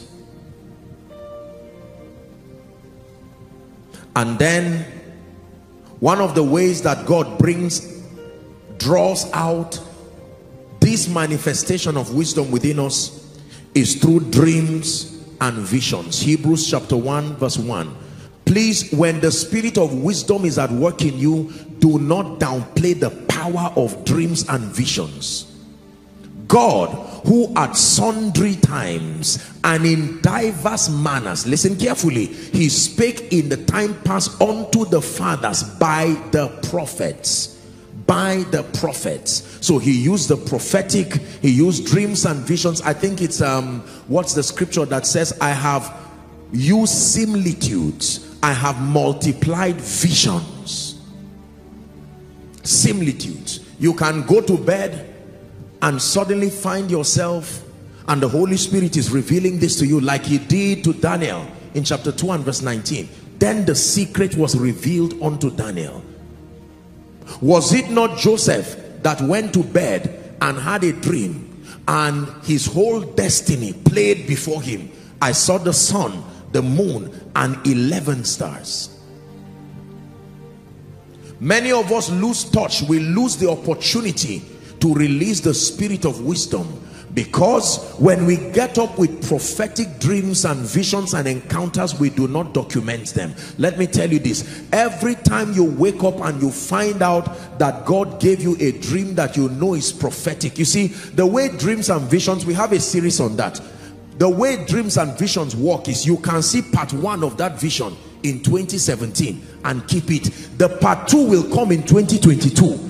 And then you now join it and it makes sense. If you do not respect the first part, you will not see the second part. Dreams and visions seldom come complete. They come in part, because we see in part. But you must respect the parts that God has shown you. Okay, God told you you are getting into ministry, but he did not tell you the kind of ministry, he did not tell you the location, he did not tell you the dimension. Respect the one you have seen so far, write it down and start praying over it.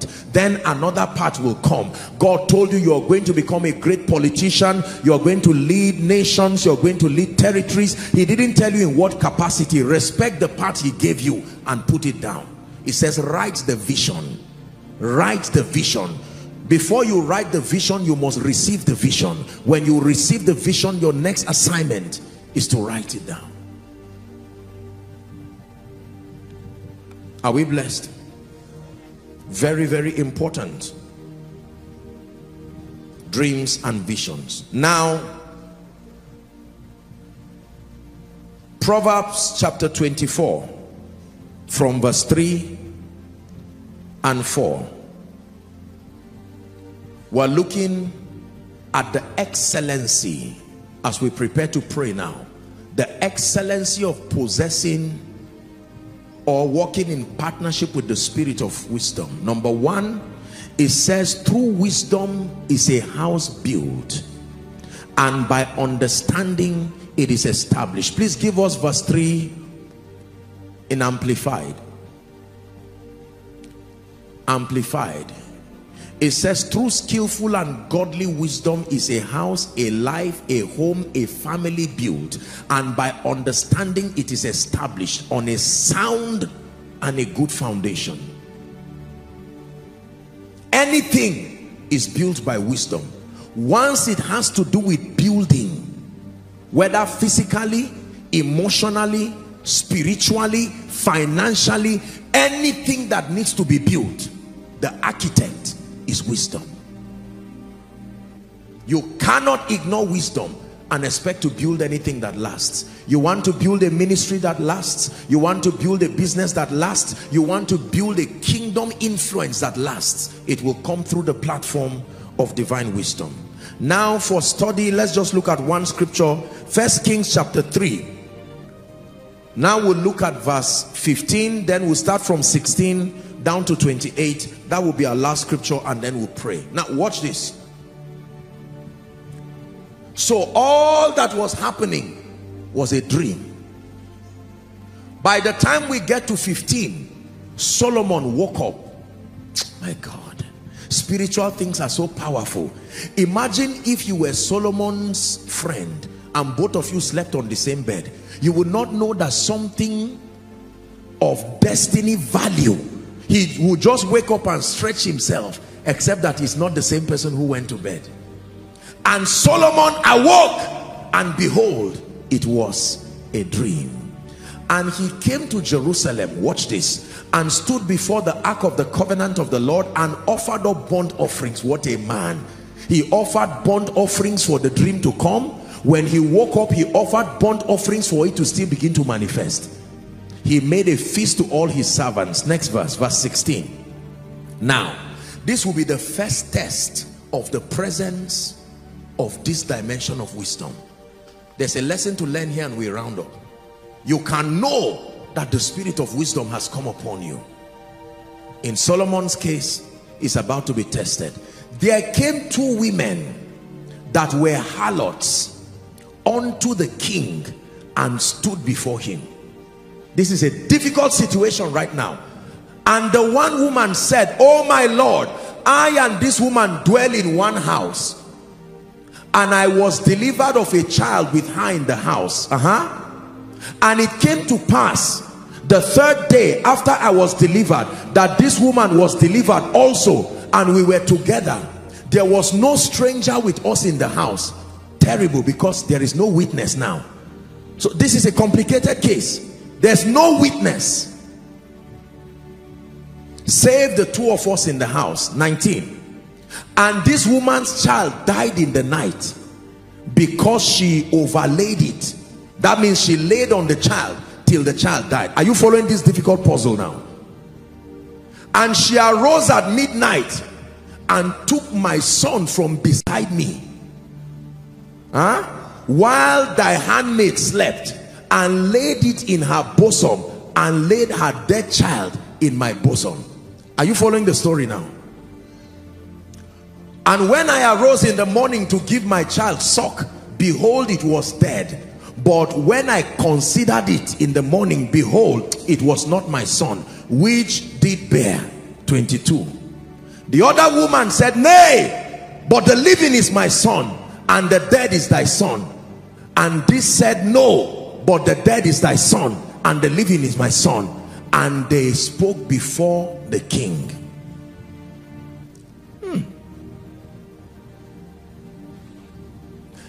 Can you imagine such a situation?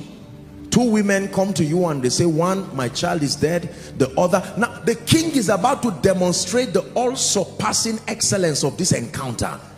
He's about to know and test for real whether this grace had truly come.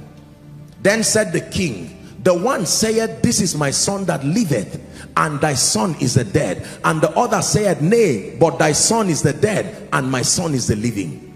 The spirit of wisdom. Keep this scripture there. Let me teach you something to learn.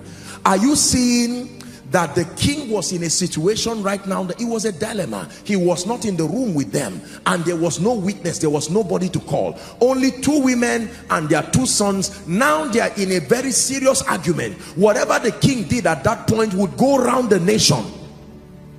He could lose his reputation at that point. What do you then do? There are times when the situation that stands before you defies what you know. It would defy what you studied. It would defy the physical connection. At that time, you will need to outsource the spirit of wisdom. Notice the character of the spirit of wisdom. Until the word of the Lord came, there was no way of discerning. But remember that the word of the Lord, which is also this sword of the spirit, is quick and powerful, is sharper than any two-edged sword. It is able to divide asunder the soul and the spirit, and this sword that is the word is the discerner of the thoughts and the intents of the man. Immediately Solomon stood, he said, I am confused. There has to be a yardstick. Bring me the word. The moment he carried the word, the spirit of wisdom was ready to walk. They brought that sword. It was the sword of the spirit, which is the word of God. Watch this. That means you walk best in wisdom when you stay with the word of God. The word of God reveals to you how God thinks, and having the mind of Christ enhances the manifestation of the spirit of wisdom. This is very powerful. Bring me a sword. And they brought the sword before the king. Now the word of God started testing them. Watch this. The first test to know the real owner. Watch this now. The first test was the test of love and the test of selflessness. Because all men have self. And whoever is the owner of the child must love the child more than their self. Greater love had no man than this, than a man lay down his life for his friend. So he said, we are going to divide the child in two. We will give half to you and half to the other. In other words, we are going to destroy this vision. We are going to destroy this. A child here does not just talk of a human being, it can mean anything. Destroy this vision into half. Give one to the other. Give one to this. Verse 26. Watch this. Then spake the woman whose the living child was unto the king, for her bowels yearned upon her son. Are you seeing compassion and love? The moment the word of the Lord came into the equation, the love test, the self test, it says, oh my love, please, I love this vision more than my reputation. Let my reputation die, but let the vision live. And the king was looking, said, now we are knowing the real owner. The word of God is fine, is filtering this. I love this son. Do not allow this son die. It took me a long time to have this son, and I love him more than my reputation. Don't worry, give the woman. The most important thing is let the child live. Let the vision live. The word of God, the discerner of the thoughts and the intents of the heart. And in no wise slay it, but the order said, let it be neither mine or thine. So the real issue was not about the child. The real issue was about bitterness. It was about envy. It was about anger that I am not succeeding. So kill this person's child too, so that two of us can now not have a child. 27. Watch this and learn. And the king answered and said, now that I've used the passion test, now that I've used the love test, now that I've used the self test, this is the real owner. She is the mother thereof. 28. The Bible says, and all Israel, this is the thing about wisdom, all Israel heard of the judgment which the king had judged, and they feared the king king, for they saw that the wisdom of God was in him to do judgment. What did they see? So wisdom can be seen. When the wisdom of God rests upon your life, you are not the only one who will know you have it. Everybody around you will know, because of the excellence of the judgment that you have. Are you ready to pray? We have about 5 minutes or so, and we are going to pray passionately. Listen, brothers and sisters, every destiny here is at the mercy of the manifestation of this spirit upon it. I'd like you to make sure your heart is open for the next 5 minutes, because you are going to cry. Many of us are at points right now in our lives, our ministries, different areas of our lives, and the cure to break that stagnancy is the manifestation of the spirit of wisdom. The cure to foolishness, foolish decisions, recycling of pain, wisdom. Lift your voice and begin to thank the Lord for the word that you've heard tonight. There is such a thing as the spirit of wisdom.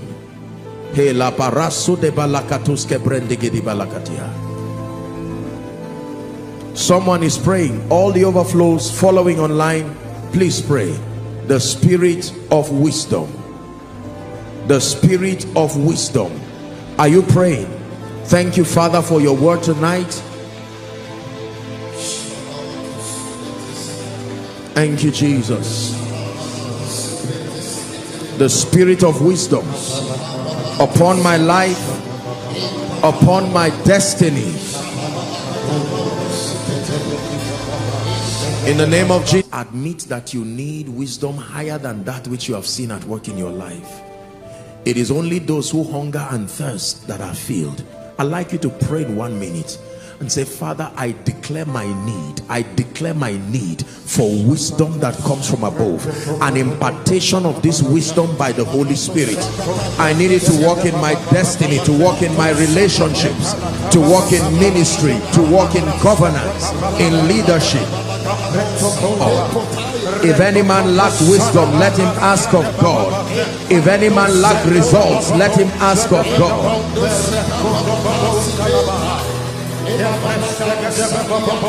Are you? Hallelujah. Hallelujah. Believe me when I tell you there is a relation. When one accesses this level of wisdom, there is no limit to how far your results can go. You see, the thing about wisdom is, just when you think you have exhausted a level, another layer of that wisdom is opened. It is ever increasing glory by the wisdom of God. To see the manifestation of the wisdom of God providing supernatural solutions. Lift your voice and pray. Lift your voice and pray.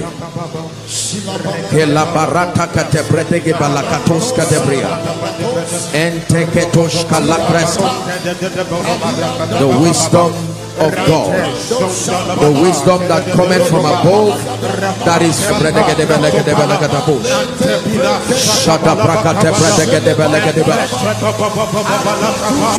we are going to pray. I told you the spirit of God works, the spirit of wisdom works best upon and with a man who sustains the mind of Christ. The mind of Christ means that you have adopted his value systems as revealed from scripture. You must listen, you must be a student of scripture so that the Holy Spirit can find the tools that he will use to reveal the wisdom of God to you. Let this mind be in you, Philippians chapter 2 and verse 5, which was also in Christ Jesus. Permit this mind to be in you. You must replace your thinking with the word of God. Believe me when I tell you that everything around your life will revolve around your belief system. The wisdom of God presents the wisest perspective on all matters. There are many perspectives, but the wisdom of God presents the wisest perspective on all matters. You are going to pray, Lord, a passion for the word. not only to study it, but to have it in me. Not only to study it, but to have it in me, to become a living epistle. When Satan came to Jesus, the fountain of wisdom, he replied by saying, it is written. Even though the Holy Ghost was upon him, but what came out was, it is written. There is something written that the Holy Ghost can work with and make you blessed. There is something written that the Holy Ghost can work with and make you rise. There is something written that the Holy Ghost can work with and connect you to strange relationships.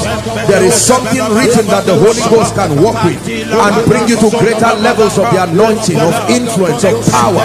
There is something written that the Holy Ghost can work with and bring you increase in your organization.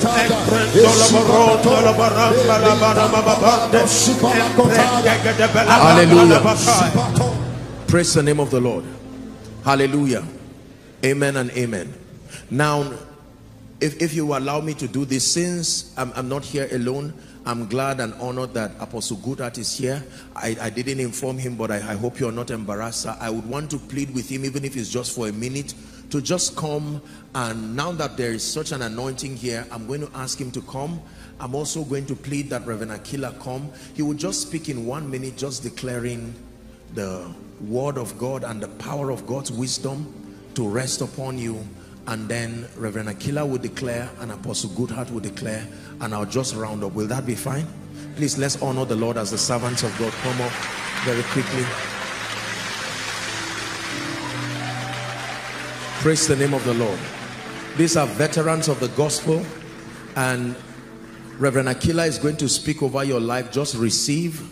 These are men that have been helped by God in various capacities, and we trust the workings of God upon their lives, and they're going to be making declarations. Reverend Aquila will just speak over your life, and Apostle Goodheart is going to make that declaration, and then we'll just wrap up. Praise the name of the Lord. Yes, sir. In Jesus' name. Our Father, we thank you for this moment we share in your holy presence. Thank you for the word that has gone forth, that will not return back void. May there be now a performance of your counsel which we have received tonight, in the name of Jesus. I pray God grants you enlargement to receive more of his blessings, more of his word, in the name of Jesus. By this declaration, we speak forth. Every Red Sea standing in front of you, let it now split in the name of Jesus. By the power of God, we command you to walk through dry land, to arrive in your promised land in the name of Jesus. Every divine equipment it takes to bring to pass the performance of the counsel of God on your life, receive in the name of Jesus. By the workings of his great spirit, we bring your way the very resources that it takes to fulfill all his counsel for your life, in the name of Jesus. By reason of the combined anointing in this place, now we pray, may your heavens remain perpetually open. May angels ascend and descend on your matter, in the name of Jesus. Our Father and our God, it takes only one encounter to change the life of any man. We believe that by the instrumentality of your word tonight, your sons and daughters in this arena and the multitudes across the nations have had a definite encounter to bring about a change in our lives. Father, thank you for divine suddenlies.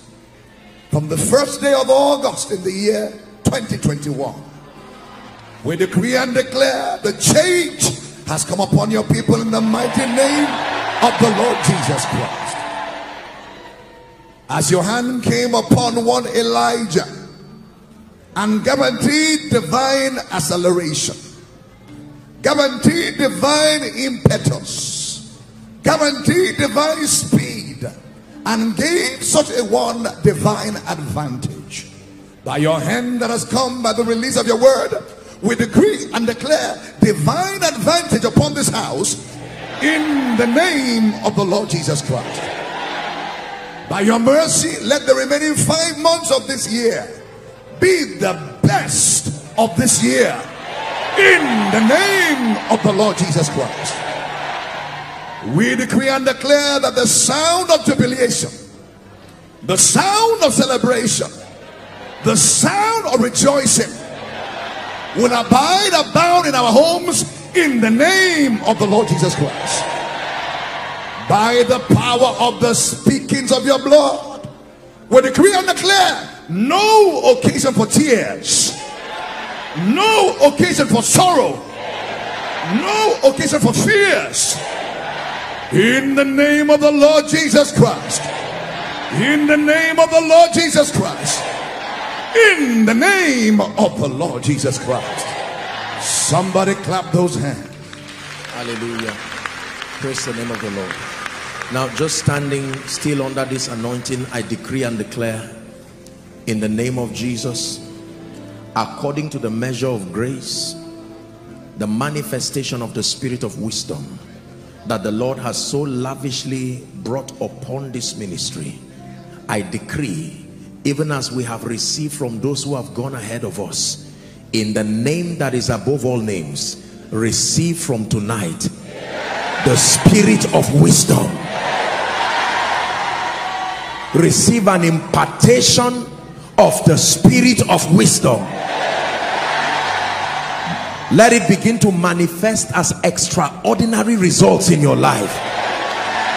The grace to make quality superior decisions that move you forward. Receive that grace in the name of Jesus. By this impartation, every mountain and every obstacle that stands before you, in the name that is above all names, we declare it shattered right now. Because you have believed, I declare that you will begin to see it happen now. That everyone around you will know for a surety that you encountered the spirit of wisdom tonight. Hear me. In your place of prayer, as you meditate, many of you, the Holy Ghost will come to you like a mighty rushing wind. He will show you the secrets of your destiny. He will reveal to you the strategies and the blueprint for the next level of your life, in the name of Jesus. And I declare that under the influence of the spirit of wisdom, may 10 years be put in 1 month.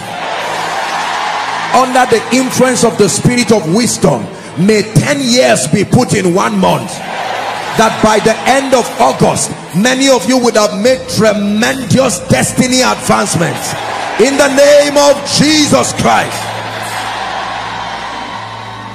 Oh, may your ears hear a voice from behind saying, this is the way, walk ye in it, and that you find rest by it for your souls, in the name of Jesus Christ. The Lord will give you a wisdom. He will give you a mouthpiece that no one can gainsay nor resist, in the name of Jesus Christ. In your place of work, your homes, your ministries, may men say, what wisdom is this? In the name of Jesus Christ. The mighty works that accompany the spirit of wisdom, may they begin to happen in your life from tonight.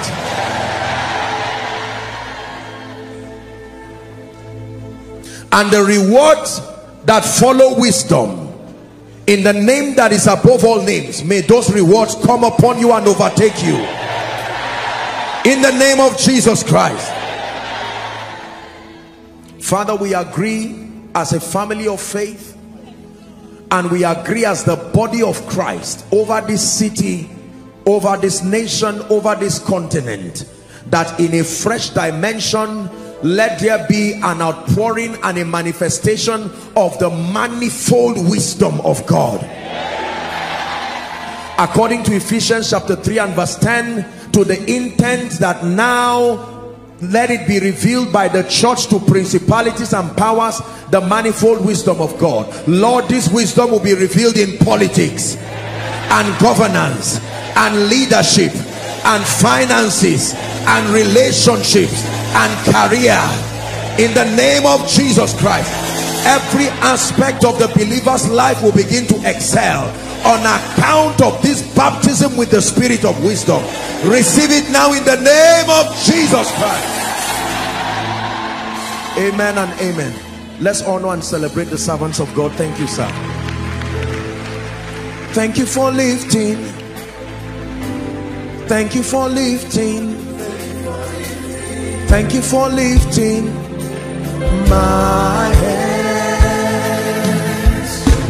Thank you for lifting. Thank you for lifting. Thank you for lifting my hands.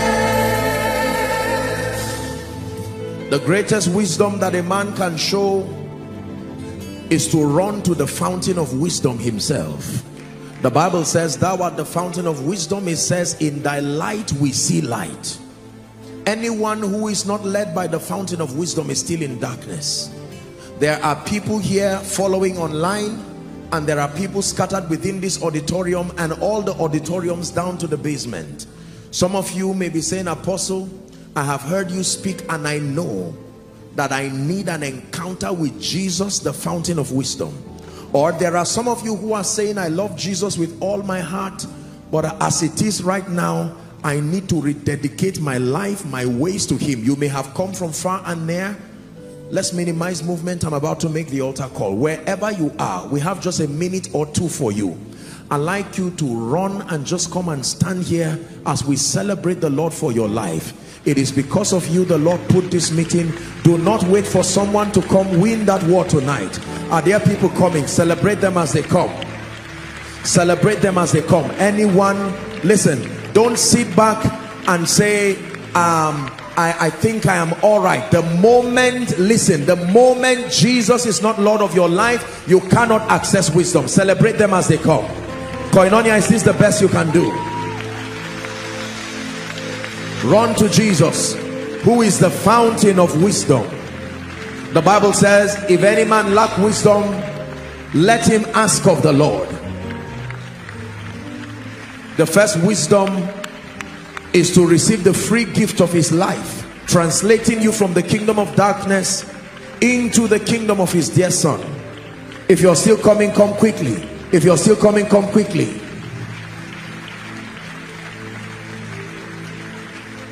Young and old alike, come to Jesus. For as many who will come to him, he will in no wise cast away, the Bible says. All the overflows, just stand in front of your screen for time. And those following you, who is following in your home, your office, your living room, I'd like you to be prepared to pray this prayer also. I salute every one of you for coming to Jesus. He never sends people away. That you have come to him is proof that you are not a rebel. Rebels don't come to Jesus, they run away from him. Hallelujah. Lift your right hand, every one of you standing in front, and I'd like you to say this prayer after me. You're not reciting a poem. Jesus is here. Say after me, Lord Jesus. If you're joining them, please quickly come. Say, Lord Jesus, I love you with all my heart, and I believe that you are the Son of God. I believe that you died for me. I believe that you rose again for my justification. Tonight, I declare that you are and you remain my Savior, my Lord, and my King. I receive eternal life into my spirit. I receive the abundance of grace and the gift of righteousness, and I declare that I reign in life. The power of sin, Satan, hell, and the grave is broken over my life now and forever. Amen. Keep your hands lifted. Father, we thank you for these ones. You have brought them by your spirit. They have come to the fountain of wisdom, Jesus himself. I decree and declare by the authority of scripture that your sins are forgiven. In the name of Jesus, from tonight, the Lord gives you a new beginning. And I decree and declare that you are recipients of the life of God. You are part of the family of faith. And from today, I declare that you go forward ever and backward never. In the name of Jesus Christ. Amen and amen. Thank you for making this wonderful decision. Now there are counselors waving the placard there. I'd like you to please just follow them, and there'll be a few people who will just talk to you. Koinonia, please celebrate them. Celebrate every one of them. The little one, someone just help them. Make sure that there's someone watching over them. Praise the name of the Lord. Hallelujah. Now, please, I intended announcing this before. I don't know how I forgot. From today, we'll make it a point of duty. The first Koinonia service of every month. I know that we always fast, but the first Koinonia service of every month, by the grace of God, automatically will be waiting upon the Lord. Praise the name of the Lord. This is for our spiritual health. Is part of the training process to help us build capacity. Praise the name of the Lord. So because we didn't do that today, we'll do it next week. Next week you fast. You can break anything from 1-2 because of time. I know that it's usually a tedious time. Those who can stretch it into the evening, why not? The reason why we fast is because the Bible recommends it to help us to access the spirit of revelation. It's part of the spiritual training process. Praise the name of the Lord. Hallelujah. And then do well to make sure that you do not come alone. Bring in as many people who need an encounter with Jesus, the Son of the living God. The Lord bless you. The testimonies from your life will show in Jesus' name. After the grace, please do well to just greet one another on your way out. And I want you to watch your steps so that you don't injure yourselves. Have you been blessed tonight? Let's share the grace in fellowship. The grace of our Lord Jesus Christ, the love of God, the fellowship of the Holy Spirit. Let it rest and abide with us now and forevermore. Amen. God bless you and see you on Sunday.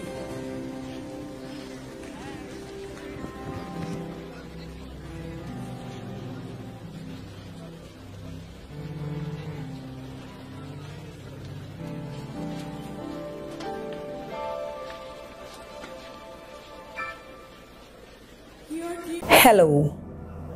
Scriptures exhort us from the book of Proverbs. It says, my son, attend to my sayings, incline thy ears to my words, let them not depart from thy eyes, and keep them in the midst of thee. As you have listened to this message, we believe that you are going to reap the blessings thereof if you attend to these words as well. That you will keep these words in the midst of your heart. That no matter the circumstance, your eyes are going to be fixed on these words.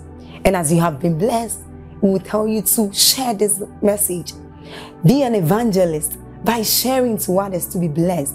And then subscribe to this channel for us, because we have loads of videos, we have loads of content that is going to make you blessed, that is going to set you on course, that is going to set you ablaze. And don't forget to like for us. Thank you.